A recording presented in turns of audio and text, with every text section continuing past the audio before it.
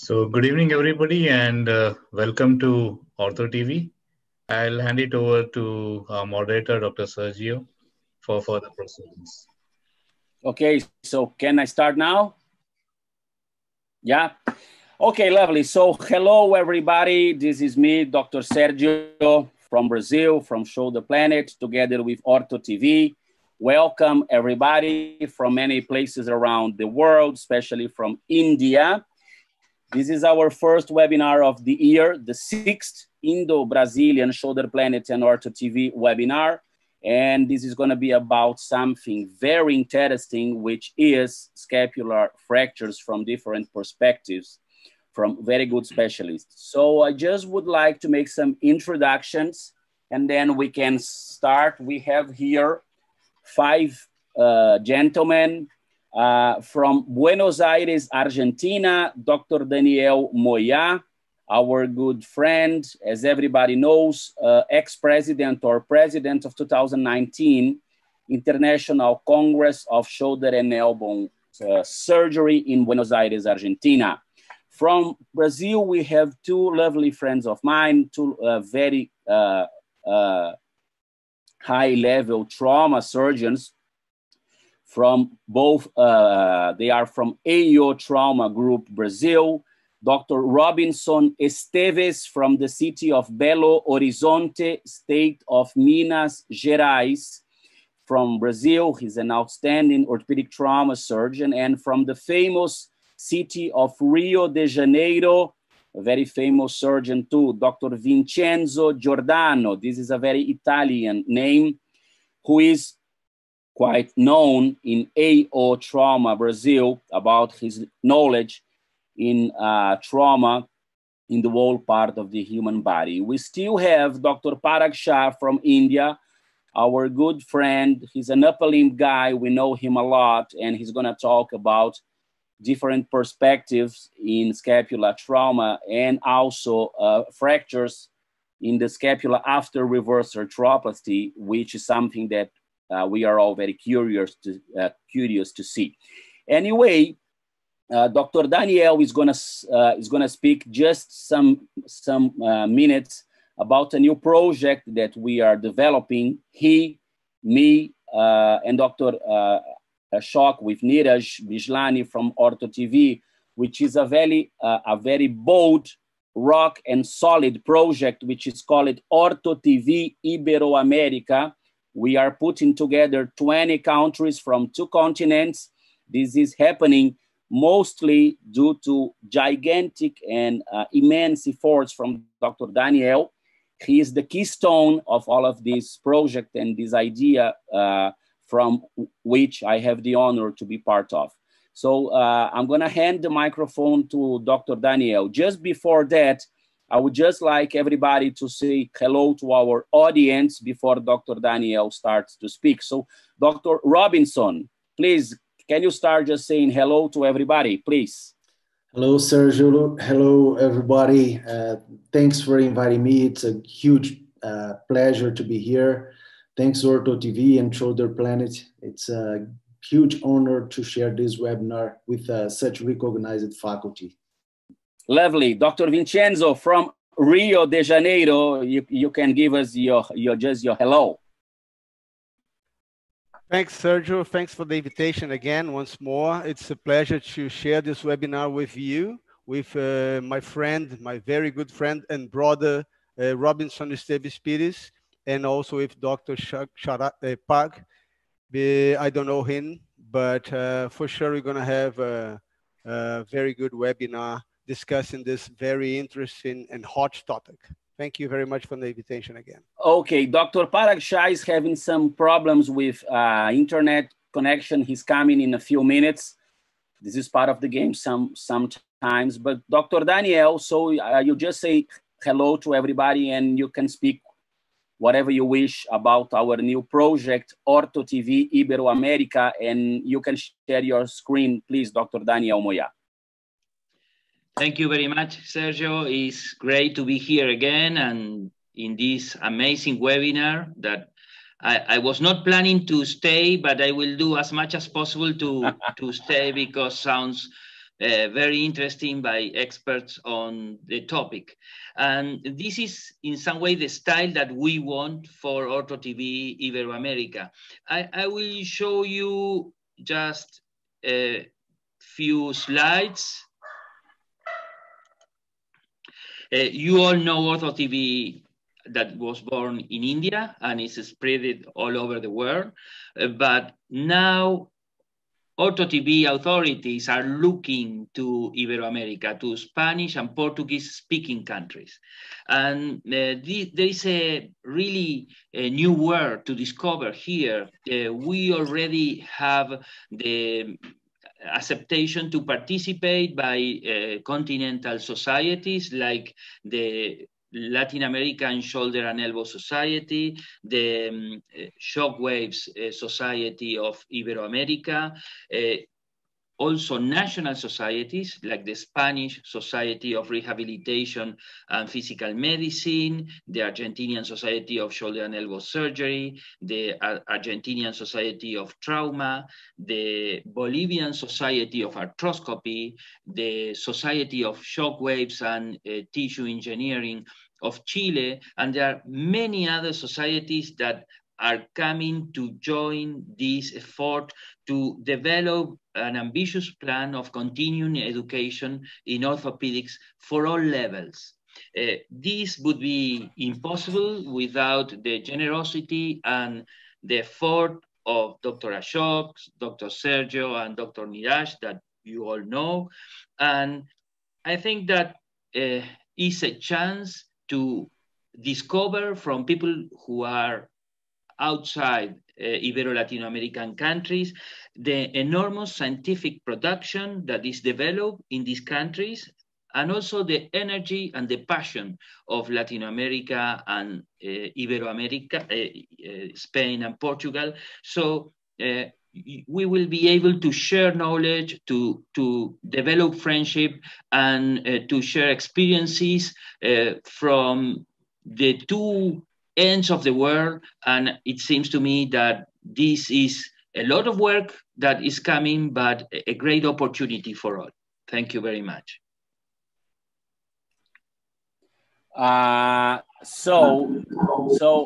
Okay, so I just want to make a very, very fast comment because I think it's very important. And then Dr. Ashok wants to play a video about Ortho TV Iberoamerica.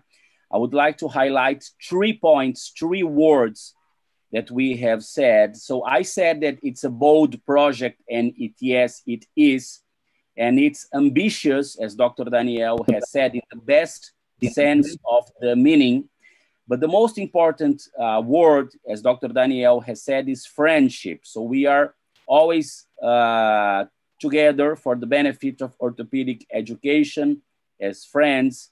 And this is the key word. So Dr. Ashok, you will play now a video, and I would like all the viewers to listen as high as you can, because I want you to feel it with your ears and with your eyes. So you can play, Dr. Ashok.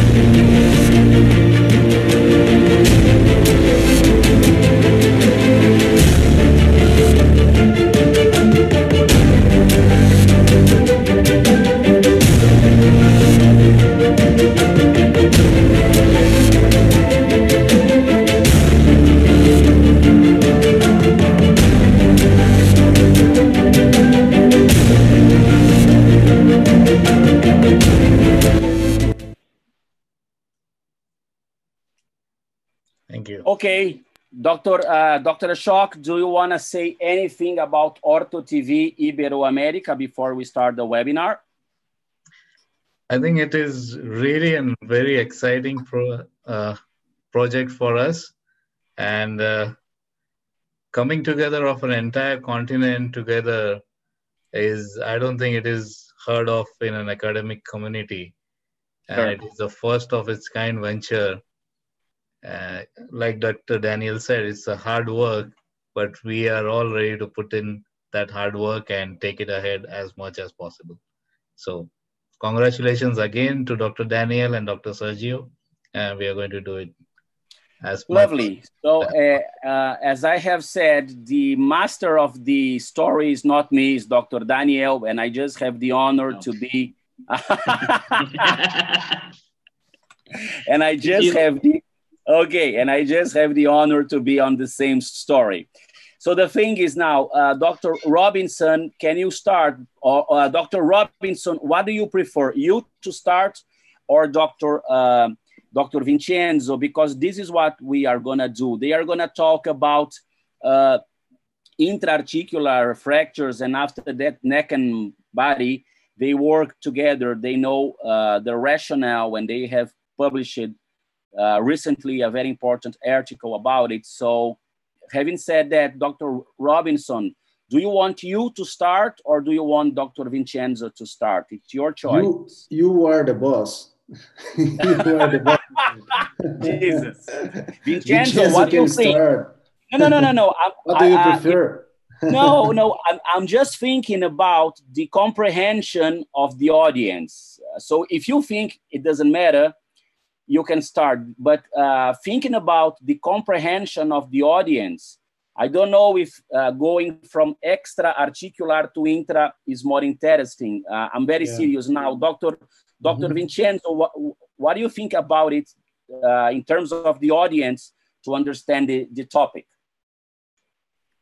Sergio, what I think the best is, according to our manuscript, our paper that you mentioned that we just published, I think we can start with Robinson. Following what we did in our publication, we started by talking about neck and body. Then we can talk a little bit about the articular fractures of the glenoid fossa. Okay, so just for people to understand, and then I'm gonna be off during this presentation. This is what we're gonna do. We are gonna see the two presentations in a sequence, but then we are gonna discuss many things before Dr. Parag speaks, because the audience really likes all of these discussions. Okay, so I am turning my camera on to make the internet connection better for the presentation. And Dr. Robinson, you can start. Okay, can you hear me? Clear and loud. Okay, thank you. So let's move on with the scapular, neck, and body fractures. This is my disclosures.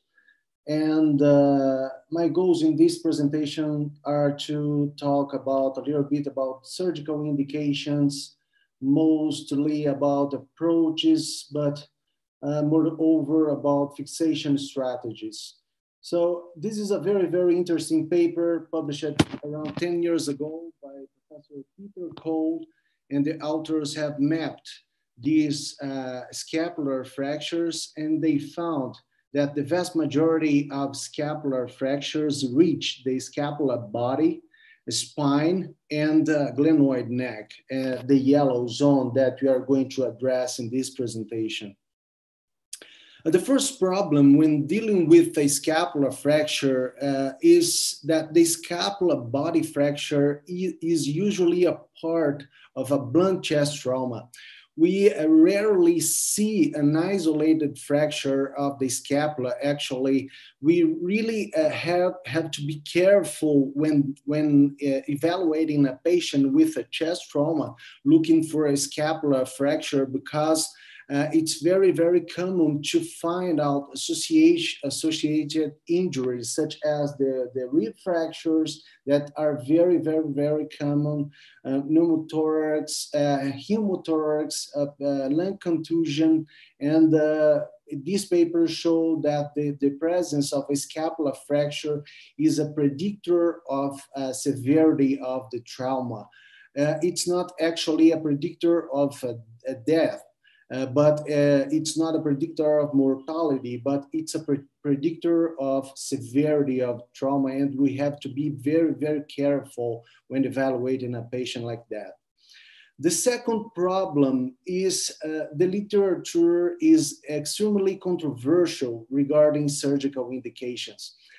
I have changed my practice over the 10 years, the last 10 years, the last decade in terms of treating scapular fractures, because maybe 10 years ago, I treated 100 of my patients conservatively.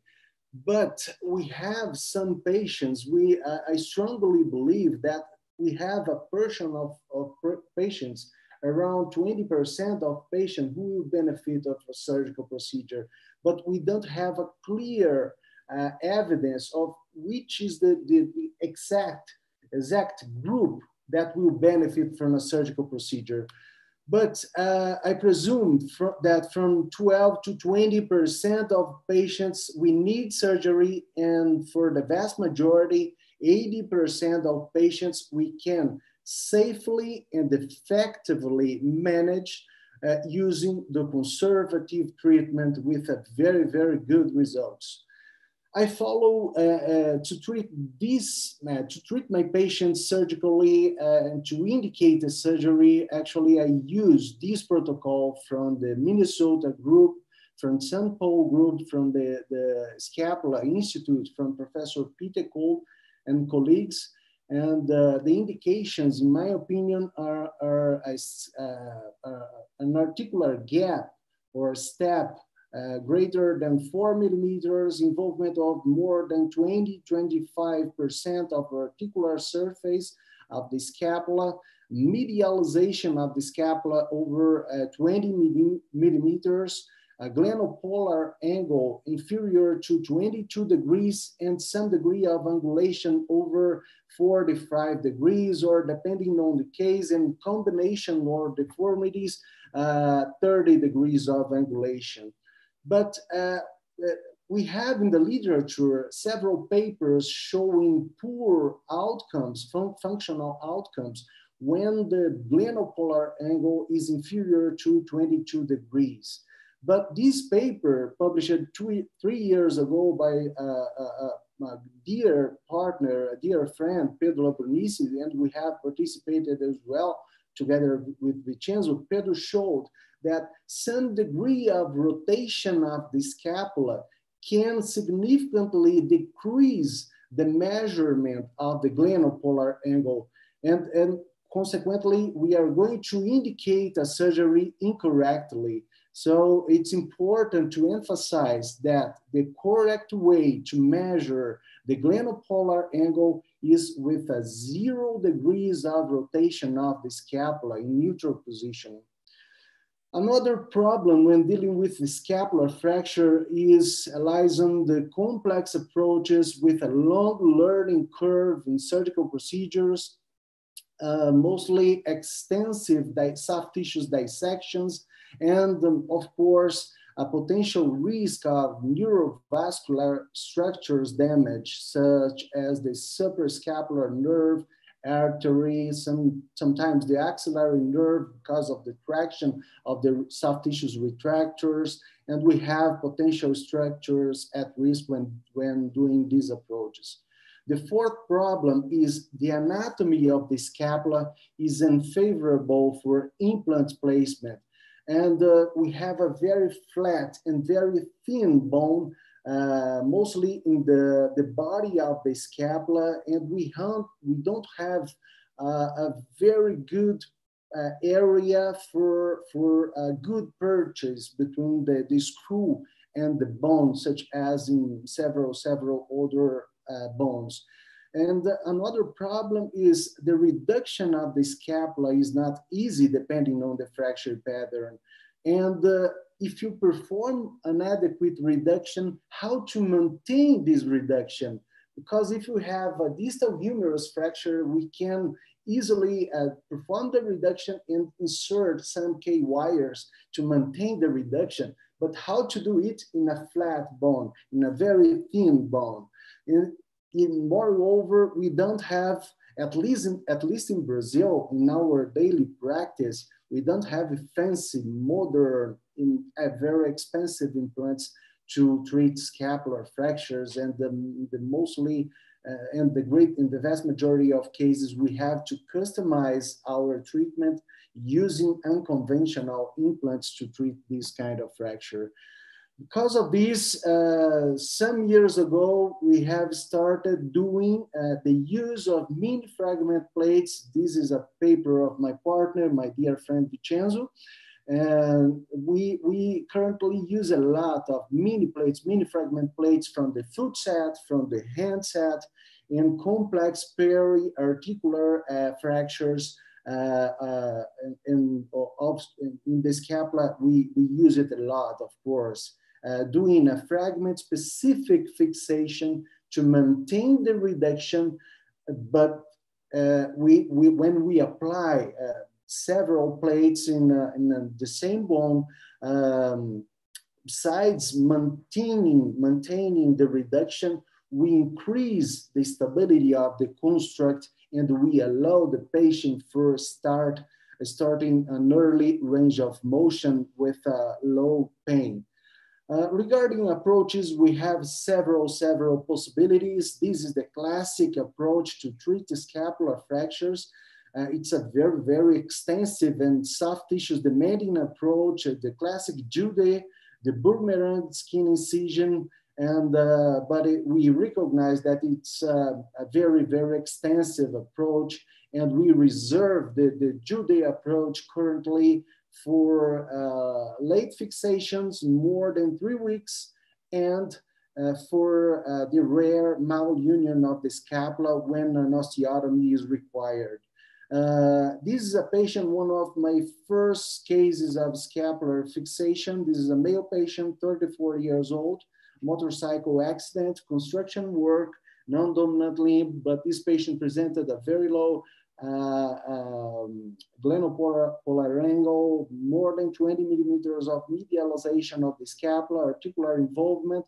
And this is my patient positioning, my preferred patient positioning. We can do it in prone, but I was trained doing this fixation with the patient in lateral positioning.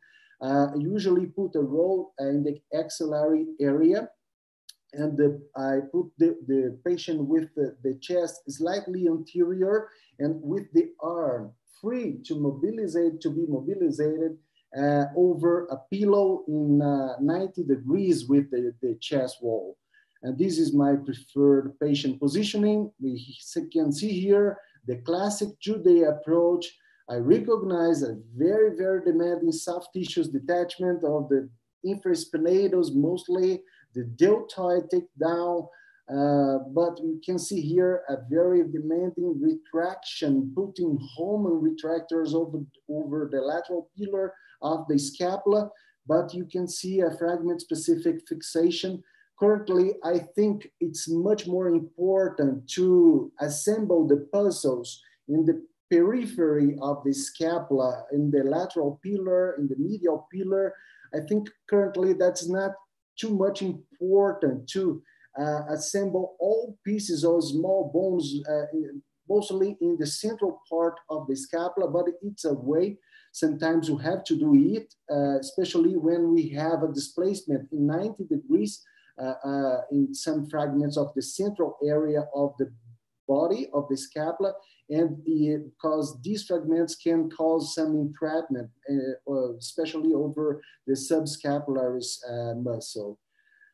Despite of a huge soft tissues detachment, we can reattach all the muscles over the supraspinatus, the deltoid muscles, and we have a very huge approach, but the result is nice. You can see here the patient is still with the stitches, but starting passive assisted range of motion, some degree of seroma that is very, very common when using the classic Jude approach, but the result is nice. You can see here after 12 weeks, an almost normal function of the shoulder in a very complex case. We call the modified Jude approach the same skin incision, the boomerang incision, but the modification of Rowinski is reaching the lateral pillar of the scapula in the interval between the teres minor and the infraspinatus. Using this approach, you can reach the lateral pillar of the scapula, of course, taking care about the circumflex artery of the scapula that can cause some bleeding and problems intraoperatively. We have to found this phase and ligate it to avoid and to prevent some problems and delayed surgery. But it's a very, very good approach and so much better, in my opinion, than the classic Jude approach, because you can preserve mostly the supraspinatus and the deltoid. We can't leave the deltoid intact for the vast majority of cases, reaching the lateral pillar of the scapula, as showed by Salasa and Peter Cole. If necessary, we can partially release the deltoid, but for the majority of cases, we can leave it intact, and we are going to gain to rehabilitate fastly our patients. This is a series of pictures of the group of the Scapula Institute from Professor Cole, and you can see here the deltoid, the interval between the infraspinatus and the teres minor, the lateral pillar of the scapula. We can reach the inferior area of the glenoid, and the medial column with a very tiny, a very small window and detachment of the infraspinatus to perform the reduction of the medial pillar of the scapula. And this is the paper that we published this month with Vincenzo Giordano and Felipe Serrão. This is free in the side of patient safety in surgery, and we address the whole scapula problem, performing an appraisal review of the literature and showing some cases and our way to treat extra-articular and articular fractures of the scapula. And the reduction of the great majority of scapular fractures, we use some simple instruments, such as a small diameter shank pin that is applied in the lateral pillar of the scapula, and we apply a traction in the caudal direction to reach the length of the scapula.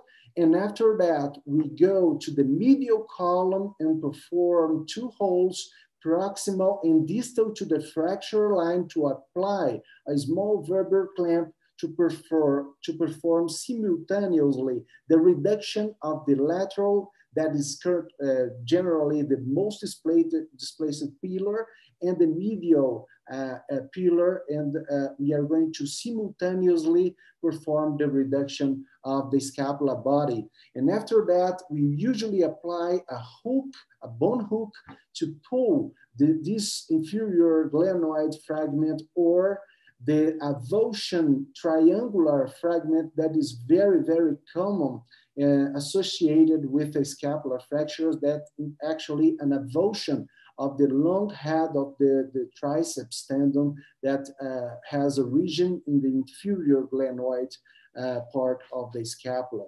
This is a case example. A male patient, 30 years old, very obese, suffered a car accident, a fracture of the odontoid process without neurologic problems, scapula and clavicle fractures, non-dominant limb, but he presented some years ago proximal humerus fractures, some degree of limitation of range of motion, and presented also at that time a rim fracture of the scapula, but of the glenoid, but without instability. This is not actually a floating shoulder. This is incorrectly classified as a floating shoulder, but as shown by Professor Jan Bartonicek from Czech Republic, this is actually an infraspinous fracture of the body associated with a mid-shaft clavicle. This is definitively not a floating shoulder, and the reduction and fixation of the clavicle does not improve the reduction of the scapula in these cases. And this is the patient we did the modified Jude. He's very obese, and we performed the reduction of the lateral pillar using the foot set plates 2.8 to 4, and anatomic reduction in the medial column. We can twist and bend the plate to 3-5 reconstruction plate to reconstruct the medial column. And you see here the patient with reconstruction of the scapula. The patient with 2 weeks postoperatively, very good result in the early postoperative period. And this is a patient that I would like to share with you this case because I'm having some sound problems here. There is a microphone on. Thank you. This is a case, this is actually a patient with 77 years old. He's an elderly patient, but despite of the age, he is very, very active. He lives alone in a farm. He works hardly, and he suffered a blunt chest trauma over the left side, and he presented a mid-shaft clavicle, displaced complex fracture of the scapular body, and several rib fractures and pulmonary contusion, and a small hemothorax.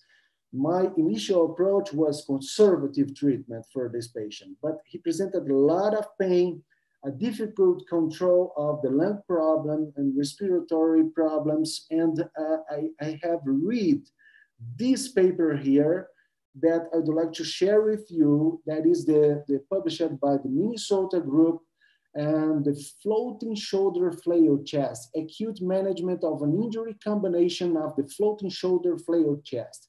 The authors of this paper, they advocate that the restoration of the scapula clavicular arc, like you can see here in this illustration, can increase improve the pulmonary function of the patient and decrease the time of intensive care unit and hospital stay. They have a very nice case series, and I decided to operate on my patient because of this information.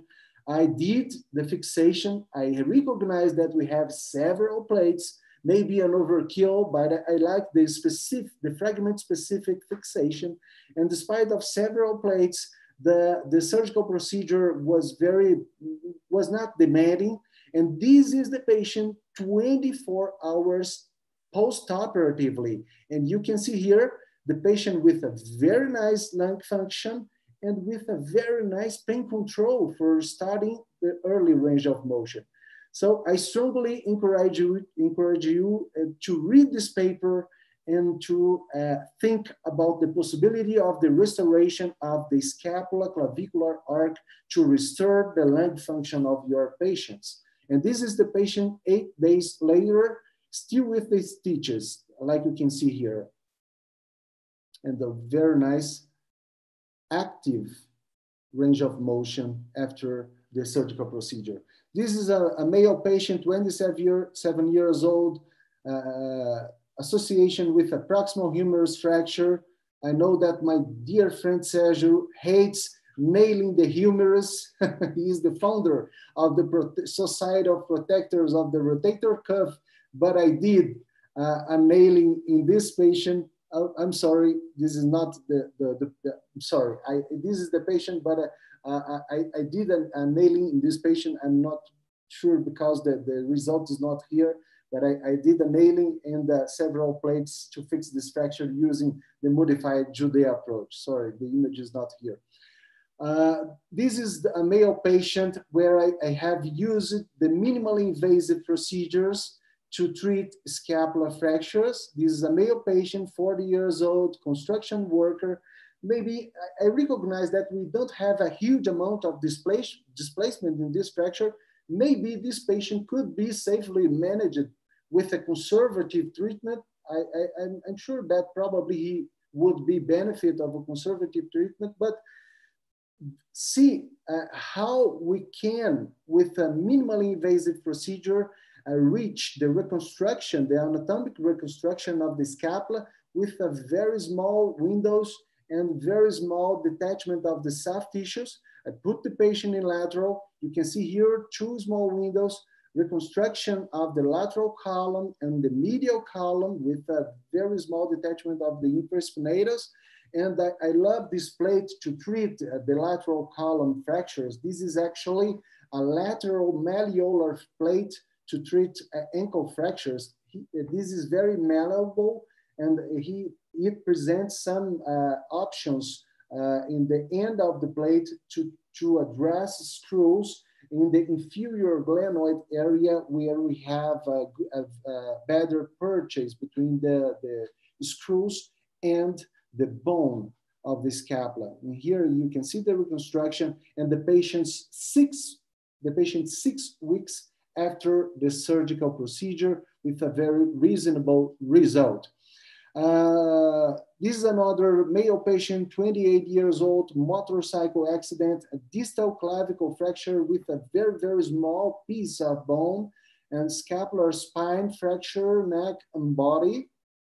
Works as a floating shoulder, and 3 small windows, one for the clavicle fracture using a foot set plate, 2/8, and a lateral window with 2 plates to restore for restoration of the lateral pillar, and 1/3 tubular plate covering the triangular avulsion fragment of the scapula. Usually I suture the long head of the biceps underneath the plate in this situation, and we can address a long screw in the direction of the better area for bone purchase between the screw and the scapula. And here you can see the reconstruction of the fracture with a very, very good reduction. And this is the final case. This is a female patient with 34 years old. She's professional in mountain bike, but unfortunately she had a terrible accident and presented this segmental scapula, this segmental clavicle fracture and a complex glenoid fracture with a huge amount of displacement and medialization of the scapula. She had a mild traumatic brain injury, and she had conditions for surgical treatment over, I think after 2 or 3 weeks, I'm not sure, but I tried to do it minimally invasive. Unfortunately, I don't have in my practice a long enough plate to address the segmental plate, the segmental clavicle fracture, and I have to apply several plates from the mean fragment set.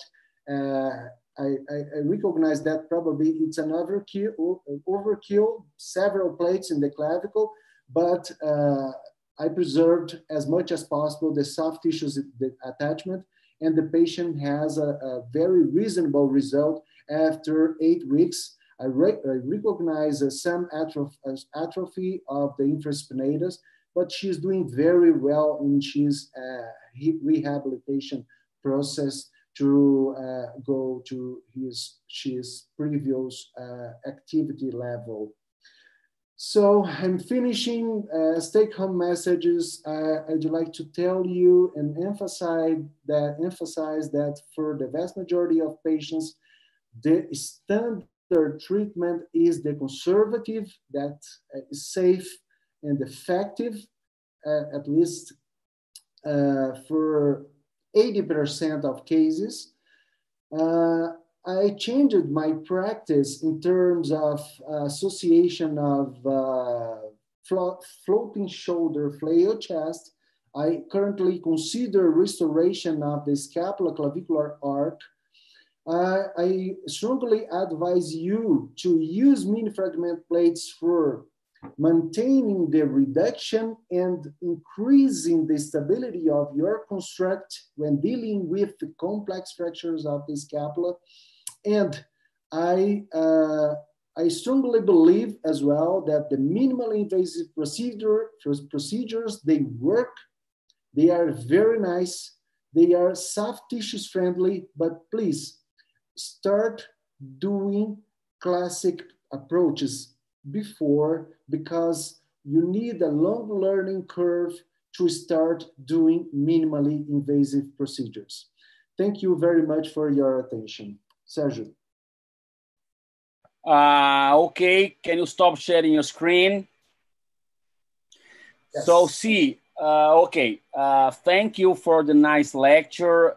It's something difficult. I'm just want to make some comments now. Hello, Parag, hope to have you here now. So the thing is, it's a difficult topic. I still say that to me, it's difficult. I just want to make some comments. The first of all is that Dr. Neeraj is one of the editors in Journal of Orthopedic Case Reports, in which Dr. Vincenzo has published that beautiful article. I want to make two comments and ask you a question, and Dr. Vincenzo and Dr. Parag, they can really help us in the answer. So the one comment that I think is very important, and there is a similarity in India and Brazil with difficult to very, I love the word you use it, fancy implants. I have a lot of difficulty in this in my public hospital too, in the public hospital in which I do my shoulder and elbow trauma work.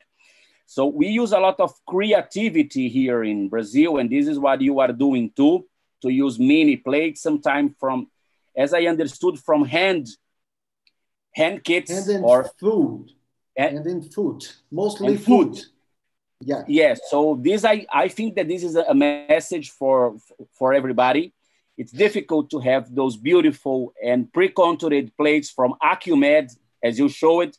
They are very beautiful, but very expensive. So we must use our creativity. This is one thing. And we are very good Brazilian guys in using creativity when we don't have I would say, the better implants or the most fancy implants. There is a learning curve, of course, and I fully understand that we should start with big approaches before doing with minimal approaches. But one thing that I have difficulty upon, and I really want you to answer, Dr. Vincenzo, please, and Parag, feel free to answer, is why when you have less than 22 degrees of in the glenopolar angle, you should do surgery. What the glenopolar angle means to all of us, I still have difficulty to understand it. I need your reply, and Dr. Vincenzo too, and Parag, as long as he feels okay to give his thoughts to Dr. Robinson about the glenopolar angle. What does it mean? Why 22 degrees? I think that this is a very important question. Yes, Sergio, it's a very nice question. It's difficult to answer precisely with 100% of certainty, of accuracy, because there are several papers showing that when the glenopolar angle is lesser than 20, is inferior to 22 degrees, we have a poor functional outcomes. Maybe because we have a combination of things. There are several papers with more than 10 years ago that publications, and probably the problem is a whole problem of the scapula. This is not only the glenopolar angle, because when you have an inferior glenopolar angle, you have usually a combination of some degree of angulation of the scapula. We have some degree of medialization as well, and you decrease the lever arm of your scapula and the length of the scapula. You can decrease the abduction of your patient sometimes, but in my opinion, there is a combination of things. The glenopolar angle is very famous, but in my opinion, there is a combination, a whole problem. Before Dr. Vincenzo speaks, just a comment. As I am a shoulder and elbow guy who does a lot of shoulder and elbow trauma, my mind is always coming to the shoulder and elbow universe. So just to make a comparison, we have, which is very famous now, the critical shoulder angle. And the main question is, what do I do with this information described by Dr. Gerber?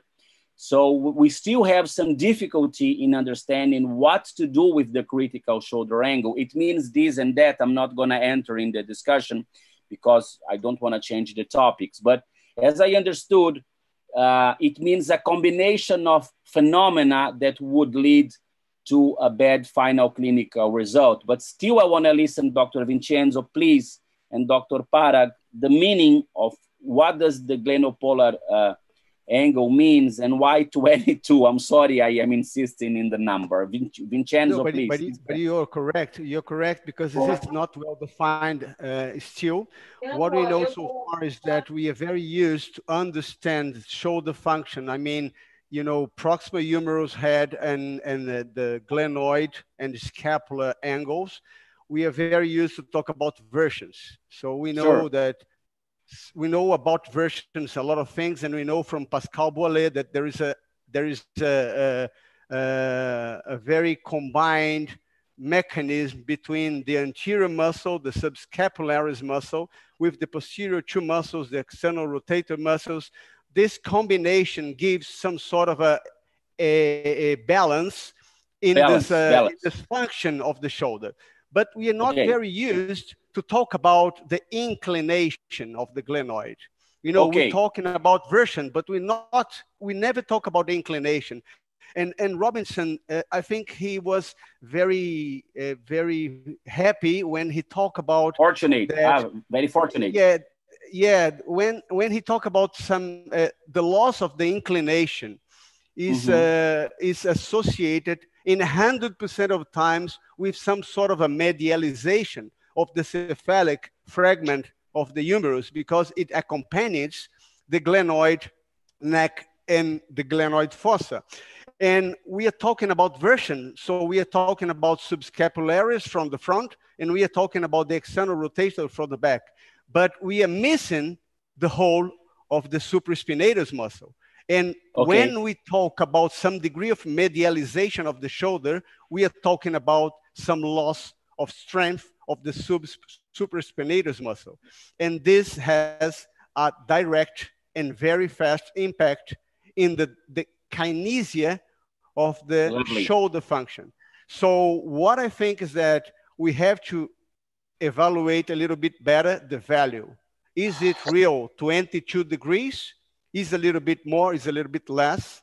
But for sure, there is some degree of very good importance in terms of inclination. Not only version, but also inclination. This is my fault. And just another point before Dr. Parag gives his thoughts. This is very important. My life is to save rotator cuffs all of the time, as Dr. Robinson has mentioned. But the thing is, as I am understanding, when you have too much medialization of the articular fragment of glenoid, we would have a loss of strength in subscap and in supraspinatus, leading to important impacts on the kinesia of the shoulder. Am I right? You're perfect, right. This is, I think, in my opinion, the main problem. Okay, so which is the number? Dr. Robinson, your microphone is blocked. So the thing is, which should be,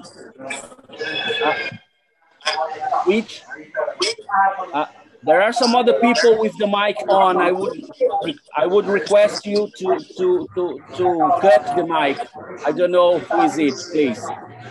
I don't know. I don't know if it's Dr. Sebastian Lopez or okay. Thank you very much.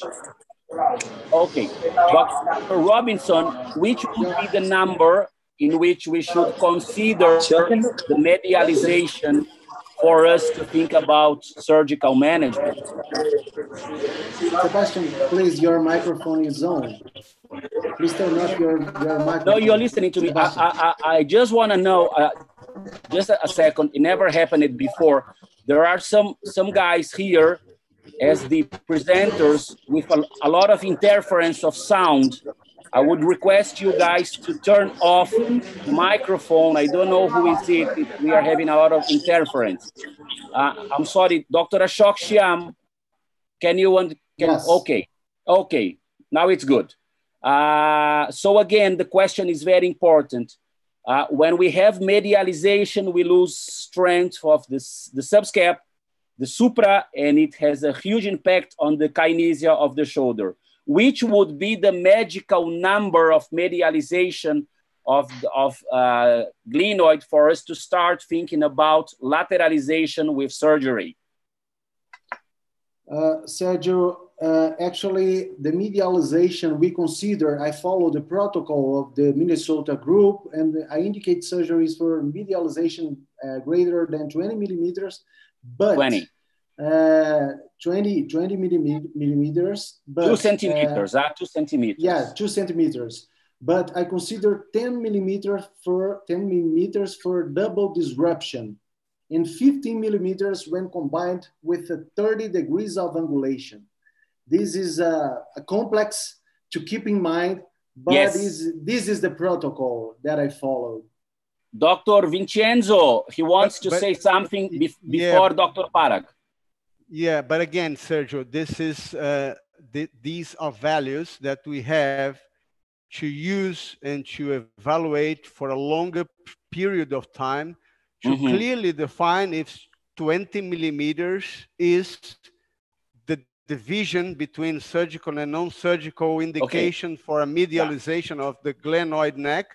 And again, if we need to operate on patients that have less than 22 degrees of the glenopolar angle. So these are initial measurements that were mentioned by the group of Pitfalls, but we have and we need for sure some longer follow-up with our patients with several publications to clearly define the real numbers. Are these the real numbers, or we have to change these numbers? But for sure, the version of the glenoid neck is very important, as mentioned by Pascal Boilet and others, but we have to look at the inclination angle of the glenoid fossa and neck. Okay, Parag, your thoughts about these complex ideas? No, so can you hear me now, Sergio? Am I audible? Yes, yes. Excellent. So again, I agree with both the speakers, and it's a very complex three-dimensional anatomy with a lot of soft tissues as well with the deltoid and the rotator cuff. So I completely agree with the entire discussion and the fact that the inclination as well as the version are important for long-term good function of the shoulder. But again, the glenopolar angle of under 20-25 and medialization of more than 2 centimeters is something that I also take into account along with the age of the patient as well as what he or she does for a living. Because you see some of these patients at a later date with some of the other problems, and we find incidentally malunions of the scapula, and at least at that point in time we can't pinpoint what's wrong because they're doing okay. But somebody who is 25 doing okay for 10 years, 15 years would mean that by the time he's 40 he's going to have some problems, which again is extremely young. So I think these are guidelines, and I would agree with you that whether it's 22 degrees or 25 degrees, it's practically impossible to really define and base your treatment on that. But the lesser the glenopolar angle, the more difficult the biomechanics of the shoulder are going to be. Yes. No, this is a very important idea. I am getting it much better now.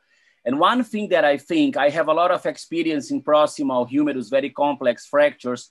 And the thing is, we have to understand that malunions that can have a very huge impact in function, and they are much harder to manage than acute fractures. So the thing is, malunions of the scapula, when they have to be, I would say, corrected, that would be almost impossible.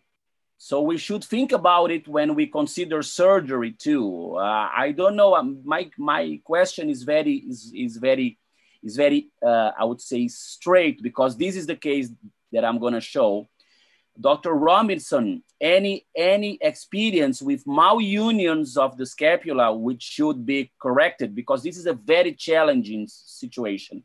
Vincenzo, Robinson, any clue on this? This is a very challenging point. Sergio, sorry, Robinson. No, go ahead. Sorry about. No, Robinson first. Okay. Robinson first. Okay.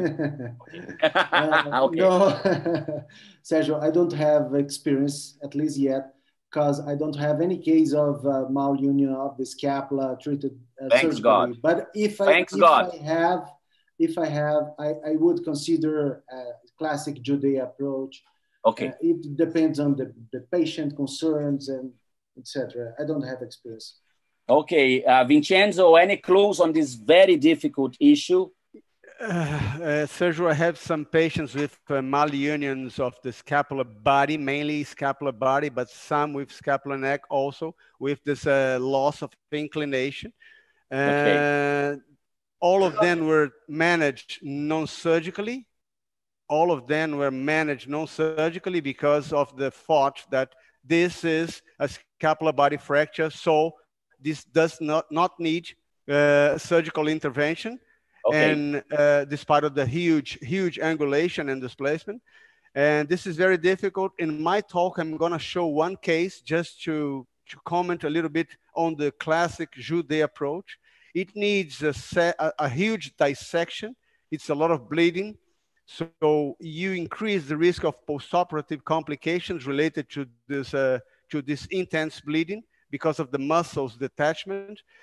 You have to have a very clear 3D thought about the whole scapular body. You lose a lot of bone. The scapula is a very thin bone, and when this is malunited, the bone is thinner than usual.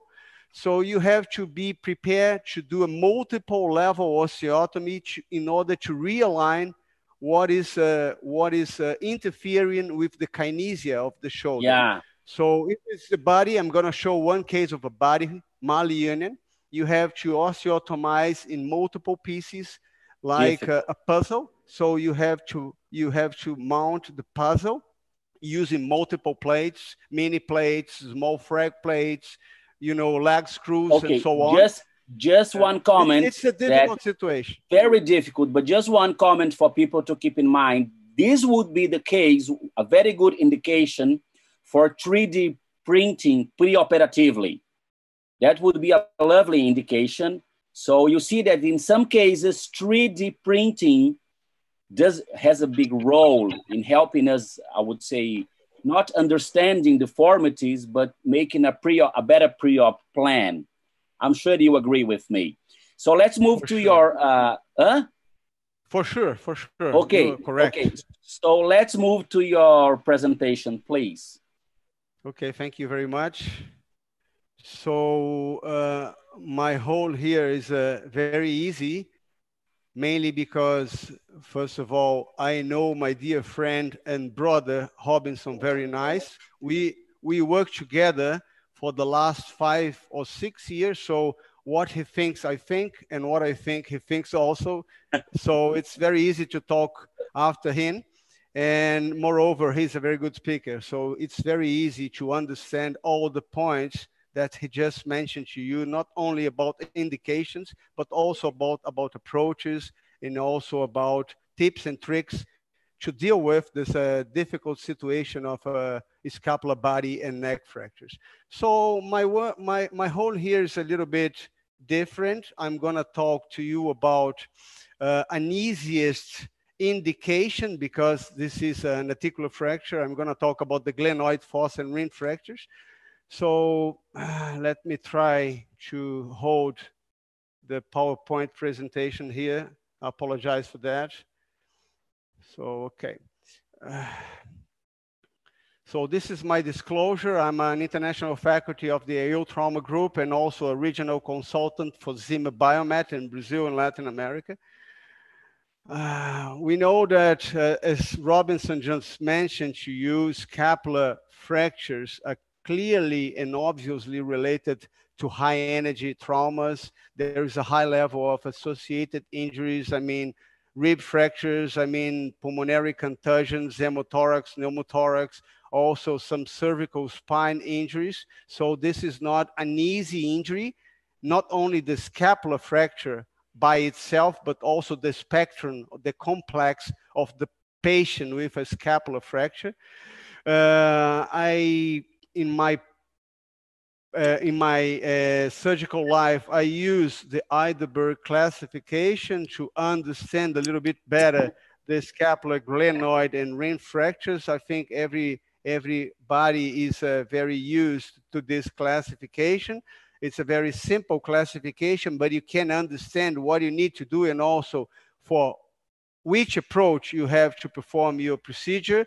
So the clear indications nowadays to me for operate on those patients is more than 4 millimeters of displacement of the articular surface in the case of articular glenoid fossa injuries. And for the ring fractures, I operate on all patients that have more than 25 degrees of involvement of the ring, of the periphery of the glenoid articular surface.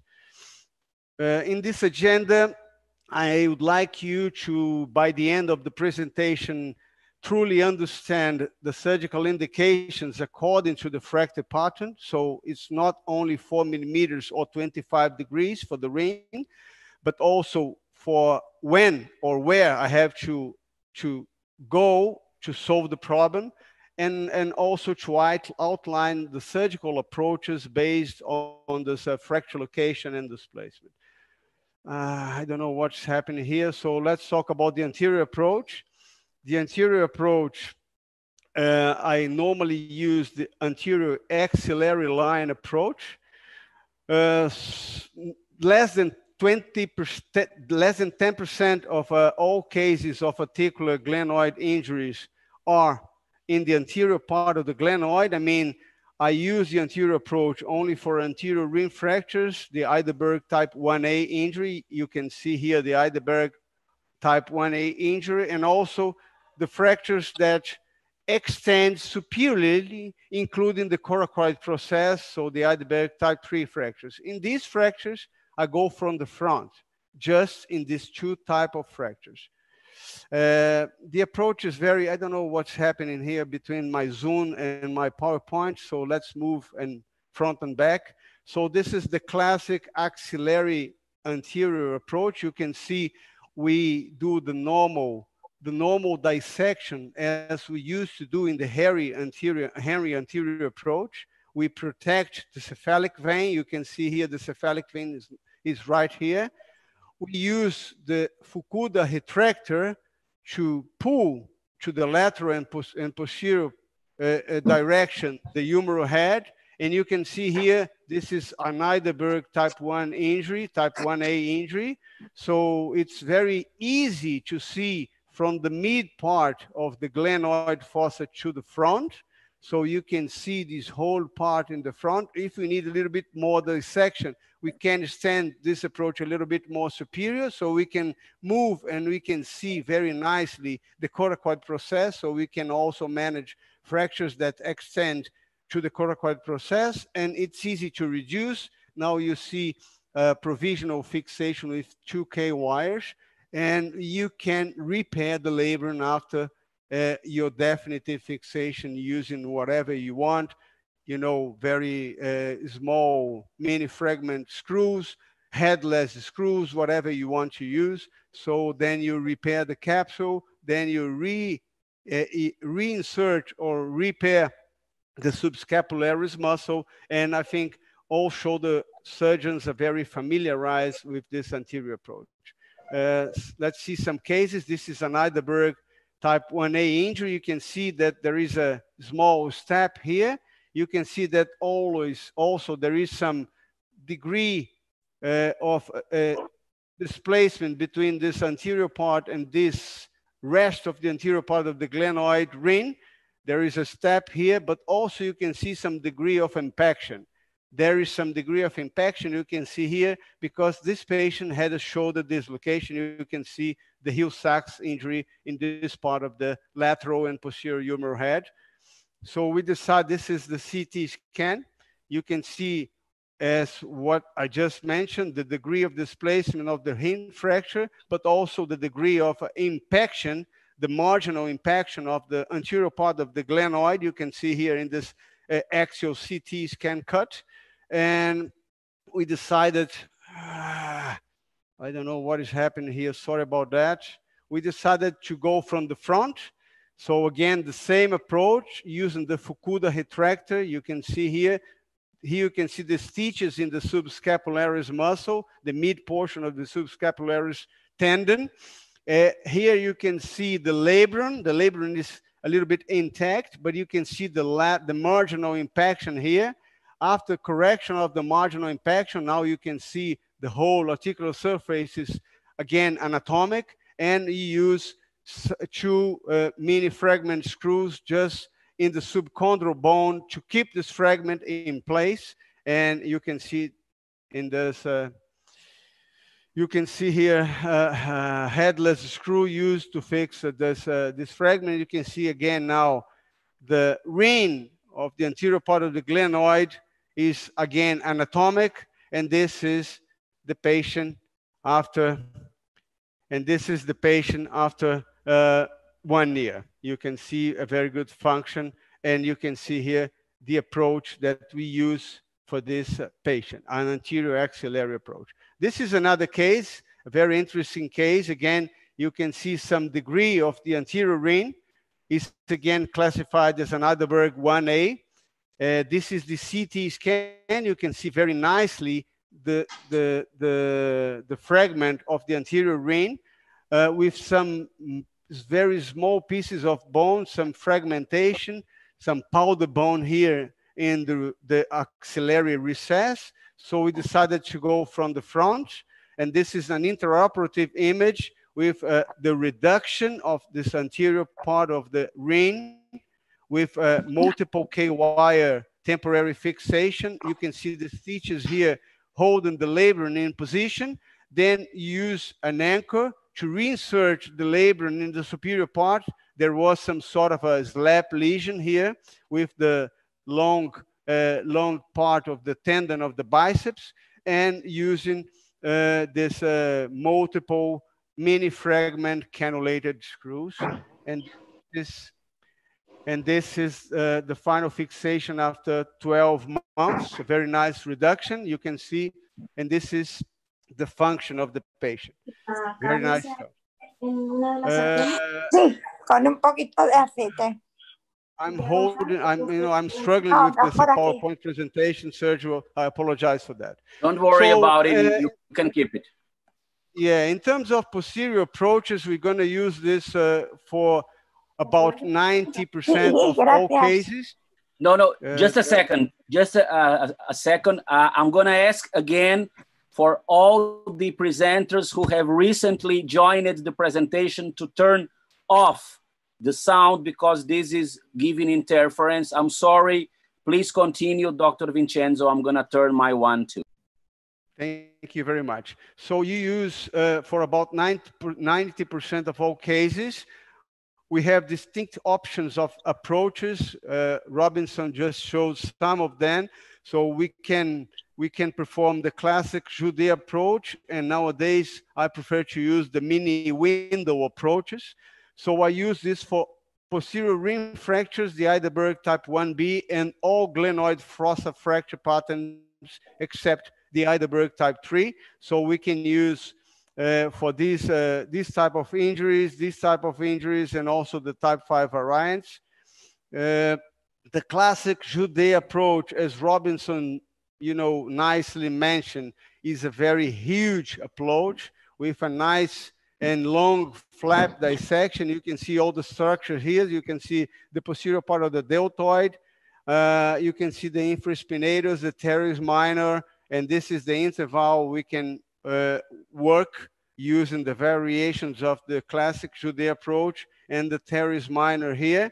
So we detach all the muscles from the lateral border. You can see very nicely all the fracture, but it's again, as very nicely described by Robinson, it's a very huge approach. And nowadays, as we discussed previously, I prefer to use this for malunited scapular, body, and neck fractures. Look at this case just to illustrate. It's out of the spectrum of our talk, but just to show when and how I use the Judet approach. You can see this patient was treated non-operatively, and the patient was unable to move the shoulder. You can see from the front in the AP view, we can see the body in the lateral view, despite of the AP view in the upper portion of the scapula and glenoid.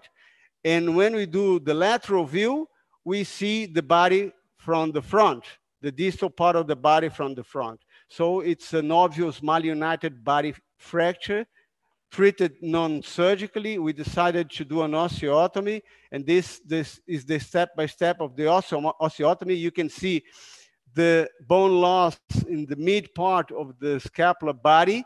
We started to doing a lot of cuts. Then we mount the puzzle with multiple K-wires and faucet clamps. And this is the final fixation using what we have in Brazil. In the public departments, you use regular plates. We use lag screws. You use sometimes mini fragment plates, but that's what we have in our public hospitals in Brazil. And this is the final fixation of the patient. You can see now you see the whole body in the AP, and you see the whole body in the lateral view. Now you can see the body really in the lateral view. And this is the function of the patient after a lot of, I think this patient now has 11 years of post-op. The patient is very, very happy with this outcome. After that, I started to doing the modification of the Obransky, Bill Obransky and Jeff Lyman. Robinson also showed to you. You have to take care with this ascending branch of the scapular circumflex artery. This has to be located and ligated during the procedure, because this causes a severe bleeding, not bleeding that kills the patient, but disturbs the whole surgery and extends the surgery a little bit because of this. This is the interval that we have to work. You can see the deltoid here. You don't need to detach the posterior part of the deltoid. The infraspinatus, the teres minor, and the teres major. So we go in this interval. You can see the circumflex scapular artery here. This has to be located and ligated. After that, you can nicely expose the posterior part of the glenoid fossa and neck, and of course the lateral border of the scapular body, and you can work on that very nicely. And this is one case showing that in the beginning, we thought this was an Heidelberg type 2 with this inferior apex of the distal part of the scapular neck and body. But when we did the CT scan, we could see that the fracture line extends to the body, horizontally to the body. You can see a huge fragmentation of the body here. So we decided to do this approach. You can see the step by step. I prefer to operate on these patients in prone position, not in lateral position, because I think the gravity facilitates my life in terms of reduction of the articular component and also the glenoid neck. So I operate on the patient in a prone position. This is the approach. So this is step by step. You, in the interval between the infraspinatus and teres minor, this is the posterior deltoid. This is the ascending branch of the circumflex axillary scapular artery, sorry. So we ligate this. This is the ligature. Then we cut the artery, and now we have room to use clamps and to put some Hohmann retractors. You can see the fracture line going from scapular glenoid fossa to the body, and use this to hold the fracture in position. Now you can see the fracture is reduced. Use a lug screw, a 4-0 cancellous screw as a lug screw with a washer. And this is the immediate post-op reduction and fixation. You can see nicely the reduction of the glenoid fossa. Now you have the anatomic contour of the lateral border of the scapula. You can see here, and this is after 4 years, the fracture totally healed with a very nice articular congruency, and this is the function of the patient. You can see this patient used to play basketball, and now he still plays basketball. You can see the approach here, and you can see a very perfect function of the guy after this open reduction and internal fixation using the Bill Obransky and Jeff Lyman approach, variation of a classic Jude approach. Now I moved to use, let's fight with the PowerPoint here. Now I use this, I don't know what's happening here. Now we use this mini window approach with combination with the Brodsky approach. So many cases I use the Brodsky approach with this some windows of the Van Noort or some windows of the Peter Cole approaches. So we are able to approach where we need to go to reduce and to fix. So if we need to go to the lateral border, we do an approach to the lateral border. If we need to go to the medial border, we do an approach to the medial border. If we need to go to the inferior angle, we do an approach to the inferior angle. So we are trying to do mini window approaches. We have to take care. Robinson just mentioned that. This is a very good paper from the group of Peter Cole again. We have to know the anatomy and to take care not only with the anterior, the ascending branch of the circumflex scapular artery, but also with the suprascapular nerve that comes from the upper portion of the scapular spine to the distal portion of the scapular spine into the infrascapular muscle. We have to take care of this structure also. So we need to know these structures in order to use plates and reduction clamps and so ever. I like a lot to use the vertical posterior axillary incision described by Brodsky. It's the same incision as we just mentioned from the front. We do from the back. We go in the posterior axillary line.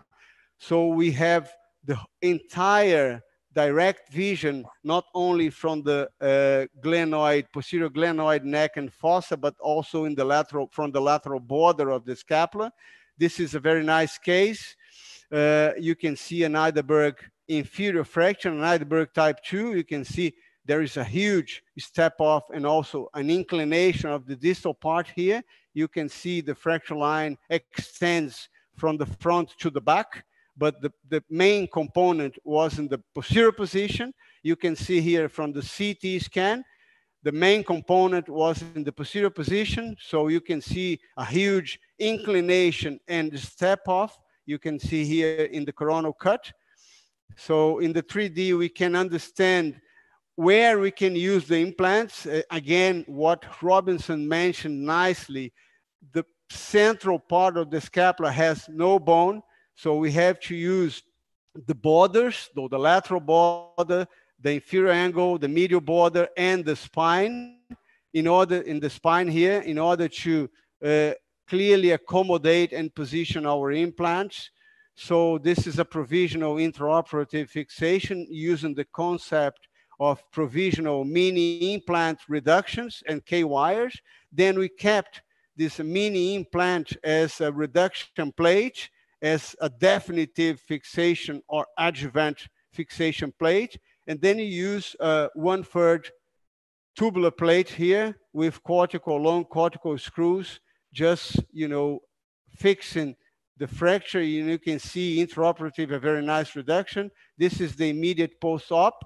You can see a very clear and very nice reduction. Look at this long screw.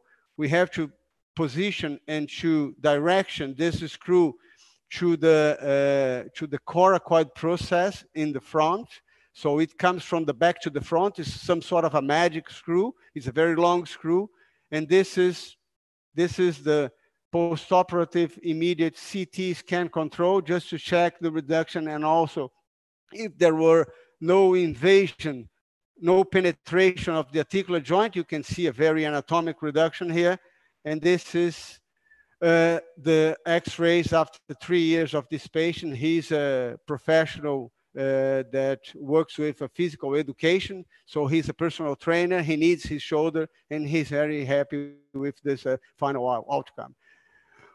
Another approach that I like the most is a Van Oort small windows. Van Oort described with his colleagues a medial incision to address the medial part of the scapular spine and also the medial border, and a lateral mini window that needs the interval between the teres minor and the infraspinatus. So we work here in this interval, and it facilitates our life to address both these lateral fractures and these medial fractures. I'm going to show to you a case.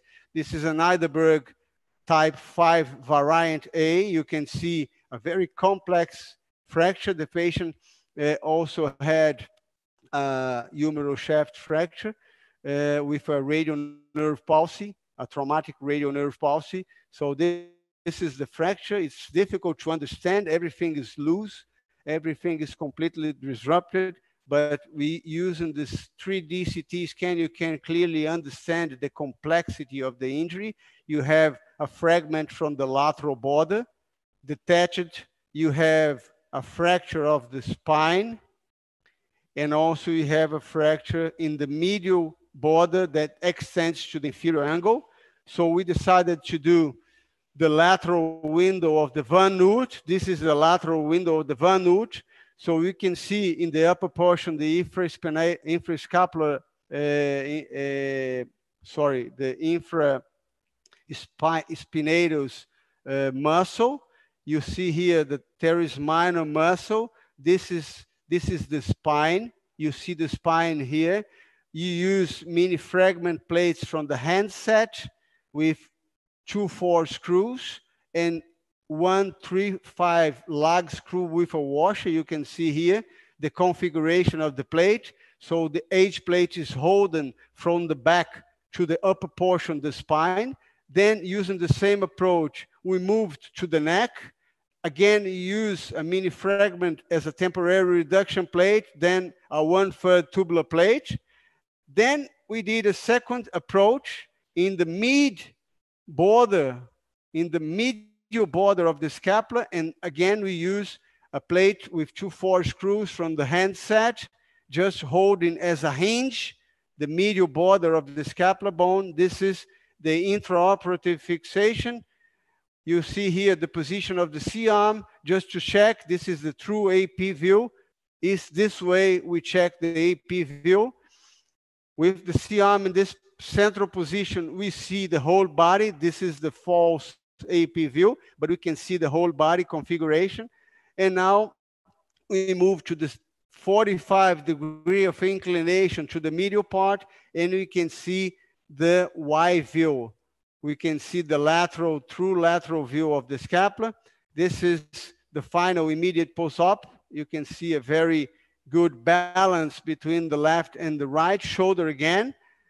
This is our approach, horizontal approach for the lateral and the spine fractures, a very short medial approach to the medial border, the plate that acts as a hinge. This is the X-ray of the patient after 3 years. You can see a very nice reduction, a very nice function. This is the patient after 3 years. You can see the approaches and a very nice function. And the patient is very happy with the final outcome. And the last case is about one thing that Robinson and I are very looking for nowadays. This is a very complex patient, a polytrauma patient with bilateral pneumothorax. You can see by the X-rays of the thorax. This is the thorax AP view. You can see a bilateral hemothorax. The patient got 2 chest drains, chest thorax for this hemothorax. And this is the concept that the group of Peter Cole are trying to introduce to ourselves, and they call this a floating flail chest. We call this in our paper as the scapular complex fracture association, because we have multiple associated injuries and a very complex scapular morphologic pattern fracture. You can see here from the CT scan, the axial CT scan, you can see a multifragmentary fracture of the glenoid fossa.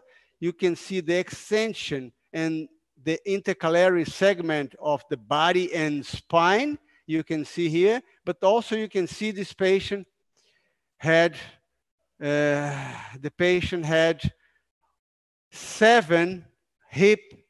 ipsilateral hip fractures. So we decided to operate on these patients. In our hospital, we from the orthopedic department also fixed the rib fractures.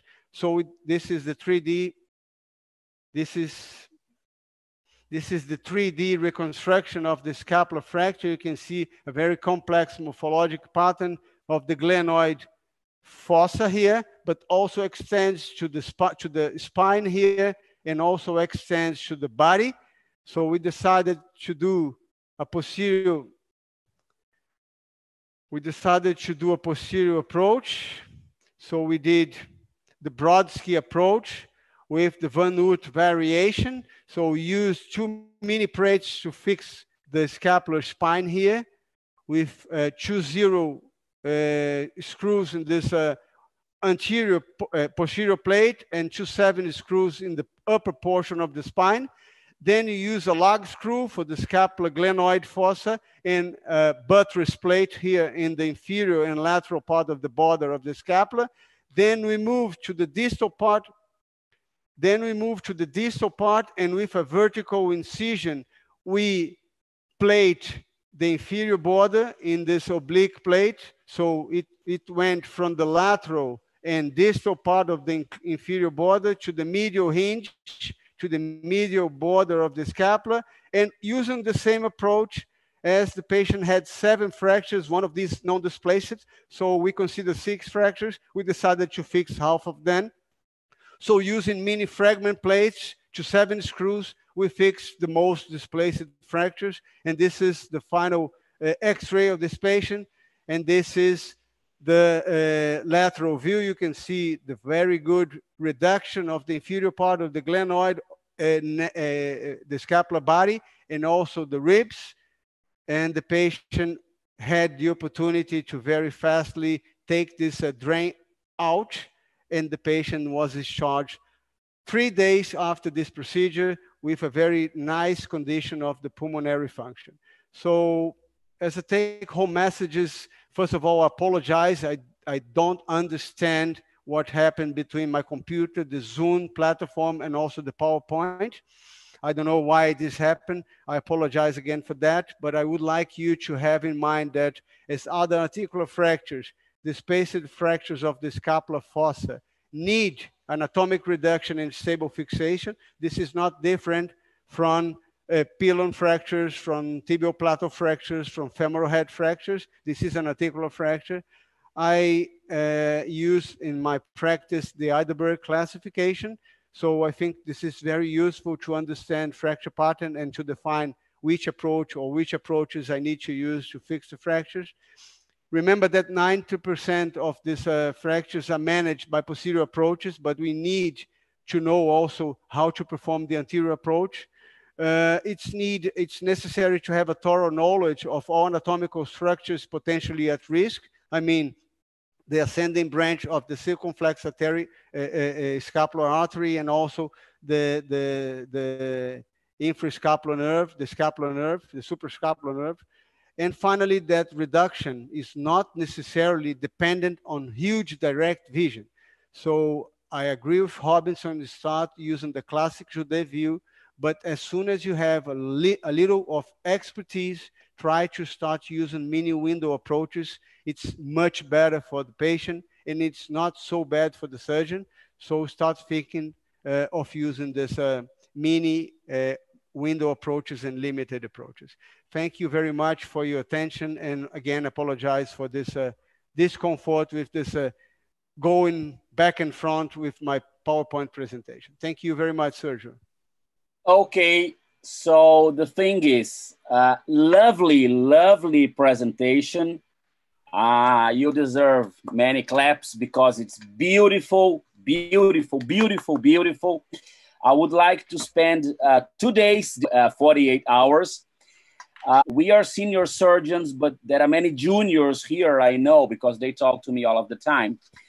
So I just would like to highlight some points before listening to Dr. Parag about his thoughts about this, and then Robinson, because there are many juniors here. First thing is that from a diagnostic point of view, 3D-CT are very important many times with suppression of the humeral head when possible. It's very difficult, but this is something that we should keep in mind. I love it, this position, which is the one I do.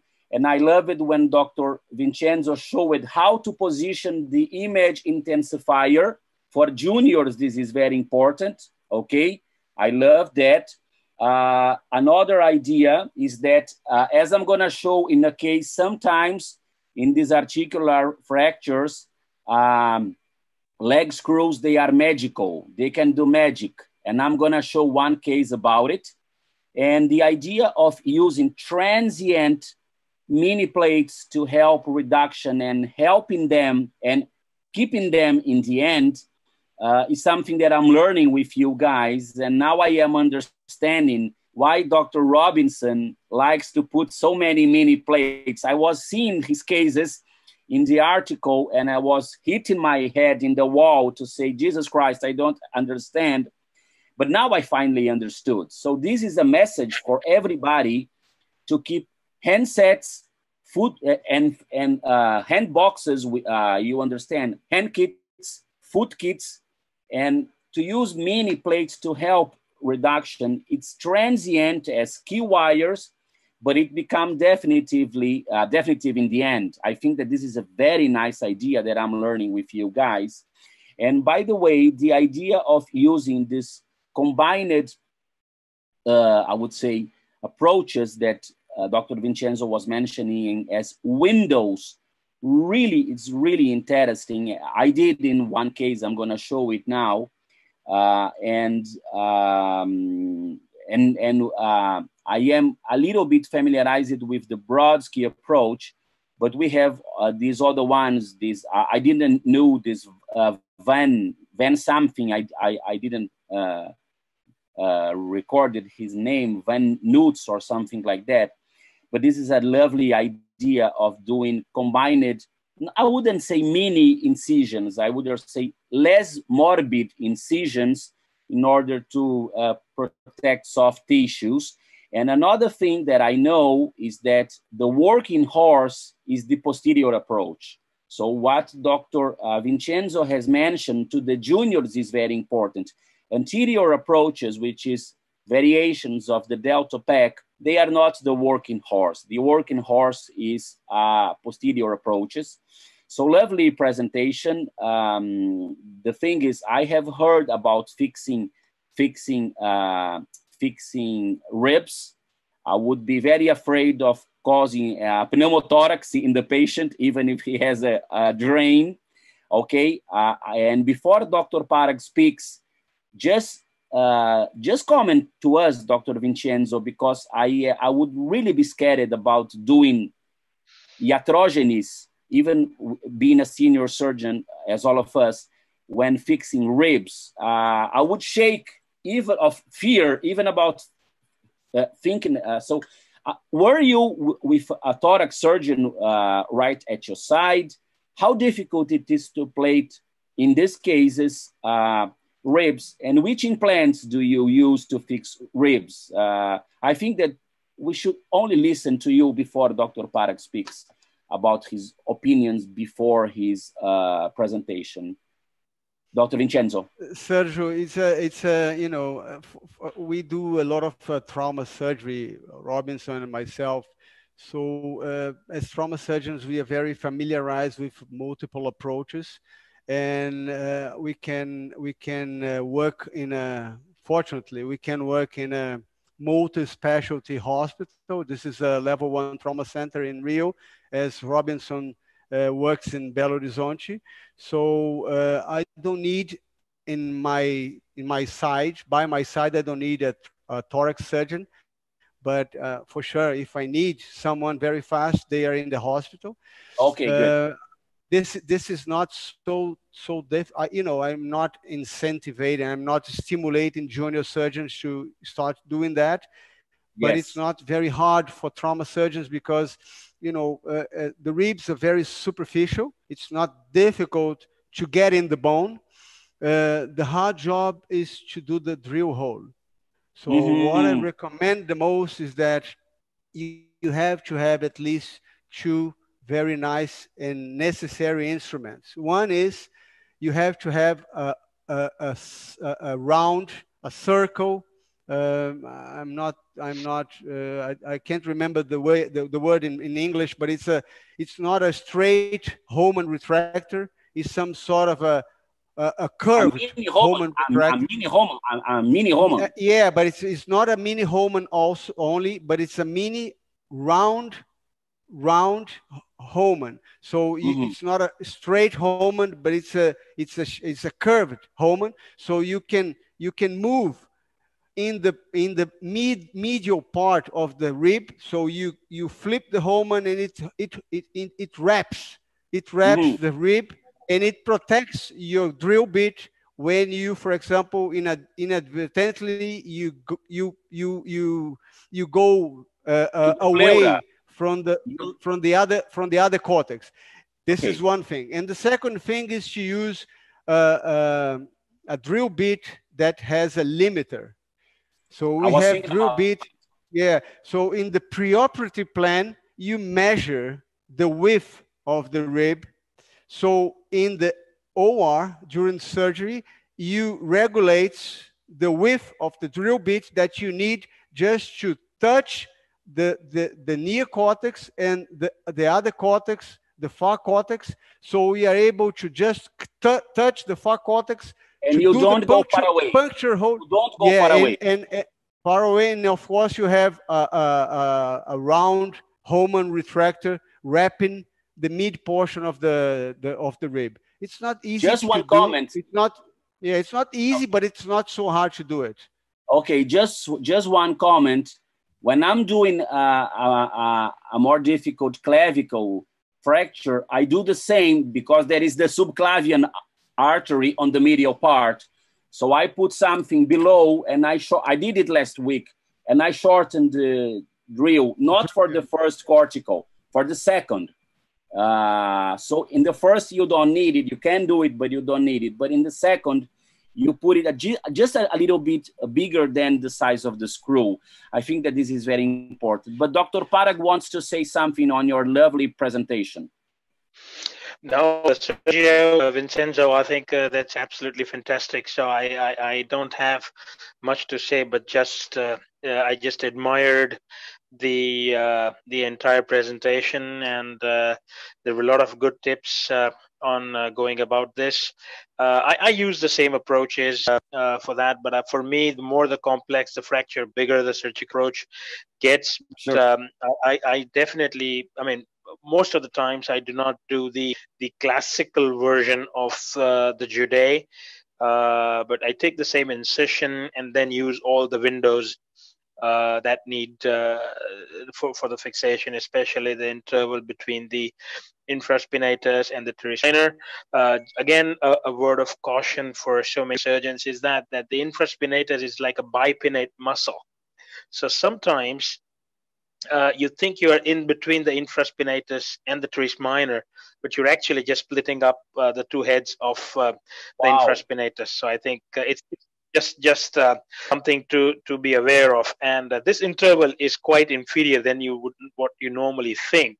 So I made these mistakes many times, and I was always in between the infraspinatus before realizing that I'm not actually in. So it's important to recognize that the infraspinatus is a bipinnate muscle, and you need to go beyond that. Sometimes you can incise the fascia over the muscle to get a good look at the muscle, and then gradually decide your plane. So go more lateral before you decide what plane you are into. And the circumflex branch is a bugger, and if it gets into bleeding, it retracts very fast. So again, as pointed out by Vincenzo, that you need to isolate it and ligate it. So I think that's extremely critical. But I think it's a fantastic presentation and a great collection of very complex scapular fractures. Sure. And before Dr. Parag shows us his presentation and fractures after reverse, which I am very interested in, everybody. Two things. Dr. Vincenzo is a very important part of this presentation, but whenever he has to leave to a complex case in which he's the boss of the hospital, I hope he can keep just a little bit more. Dr. Robinson, any concerns before Dr. Parag presentation? No, just congratulations, Vincenzo. You were absolutely fantastic. I know that you are about to publish the largest case series of glenoid fractures of the literature. I'm happy to contribute with you, my friend. You are an outstanding surgeon. I always learn from you a lot. Proud to be your partner. Outstanding. This is a very good friend. We learn from each other, Sergio. We learn from each other. You know, I say to him that is some sort of a marriage, but it's a very good marriage. You know, we have no sex and we don't have to pay the same bills. So this is the perfect marriage. Perfect marriage. Thank you very much. Perfect marriage. Just if you allowed me just 1 minute, just to make a comment on Parag's comment. Thank you very much, Robinson, for your kind words. Parag, also, thank you very much for your kind and nice words. What I do is, I think this is a very nice tip. What I do to differentiate between the infraspinatus, as Parag mentioned, infraspinatus is a bipinnate muscle. So what I do to different, and I show to the residents, what I do to differentiate between the infraspinatus and the teres minor. Look at the directions of the muscle fibers. The infraspinatus is a little bit more horizontal, and the teres minor is oblique. And if you open the fascia, when you open the fascia, because when you start doing scapular fractures from the back, it's amazing. When you start doing the Jude approach, when you do the flap, you see the fascia, you are not able to recognize anything. You know, it's a little bit like, what I'm doing here, where I am, what I have to do now, because everything looks very equal. So as soon as you open the aponeurosis, the fascia, you are able to identify the horizontal fibers of the infraspinatus and the superior oblique fibers of the teres minor. So this is the interval. This is the interval. This is my tip for the residents. Thank you very much for your attention.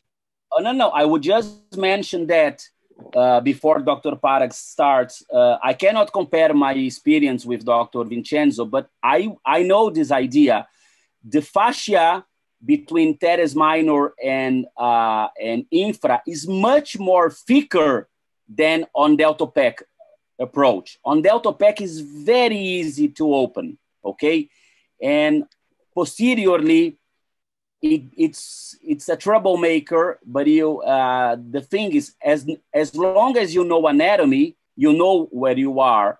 And sometimes I have found some fat over there, and you don't know if you are in the fascia or still in the subcutaneous. But as long as you go and you open it slowly, the muscles appear in front of you. And this is the moment when whatever Dr. Vincenzo said is absolutely true. Dr. Parag, can you start? So, Sergio, I might take a bit to just get my presentation, because I've had an IT issue. So I'm going to load my presentation from my mobile device, and that might take just a bit of time. Okay, just give me a couple of minutes. If you want, I can show my case, the one for discussion, and then we can put yours. What do you think? No, I think I'm going to take the same amount of time, either before or after the case, because I have to sort of load it up from my downloaded files and things like that. But I'd be more than happy for you to show your case first. Okay, so even because Dr. Vincenzo can comment, I hope. Absolutely. Okay, so just a second. Okay, so I'm gonna share. Vincenzo is already there, or he has already left? No, I'm here. Oh, you're here. Hopefully. So the thing is, I just want to know: are you guys seeing my presentation now, or not? Yes. Yes. Excuse me. So are you guys seeing? Yes. Yeah. Okay. So the thing is, I want to show just to mention to all of the people who is connected to the link, and some people recently came to turn off the sound for us just to listen to the presenter, which in this moment is me. The thing is, I'm going to show one case very fast, but the second one was one of the most difficult of my life. And after many struggle, we ended in the lovely result. And I would like to hear you guys, Dr. Vincenzo, about the second case. And the first is easier, but it's very beautiful. So this case is about a 36-year-old man. 5 years ago, 2016, he fell from a scaffolding, blown on the left shoulder, extreme pain. He went to our public hospital. This is the AP view, in which we can see a very big split in the middle of glenoid. Whenever we see it in a bigger view, we can see a superior fragment here and inferior fragment here. So this is the AP view, and this is the LET view. It's not easy to position these patients with so much pain. We need a 3D CT, of course. This is the AP view. I would say anterolateral. This is basically the AP view. In this case, as I have mentioned, we should, whenever it's able, to take out the humeral head to suppress it, but it was not possible in this case. Nevertheless, this is the beautiful posterior view, which is, by the way, the image in our folder. And I thought about doing, in this case, something like the Brodsky approach. It took me 5 hours, I repeat, 5 hours to fix this. I am not a fast surgeon. But the thing is, what I did a Brodsky approach, just as Dr. Vincenzo was showing. In my opinion, a leg screw, a cannulated screw with a washer was what really saved me. And I put a neutralization plate. This is what I have in my public hospital. I was really in doubt in this case. Should I put a second plate to distribute the forces?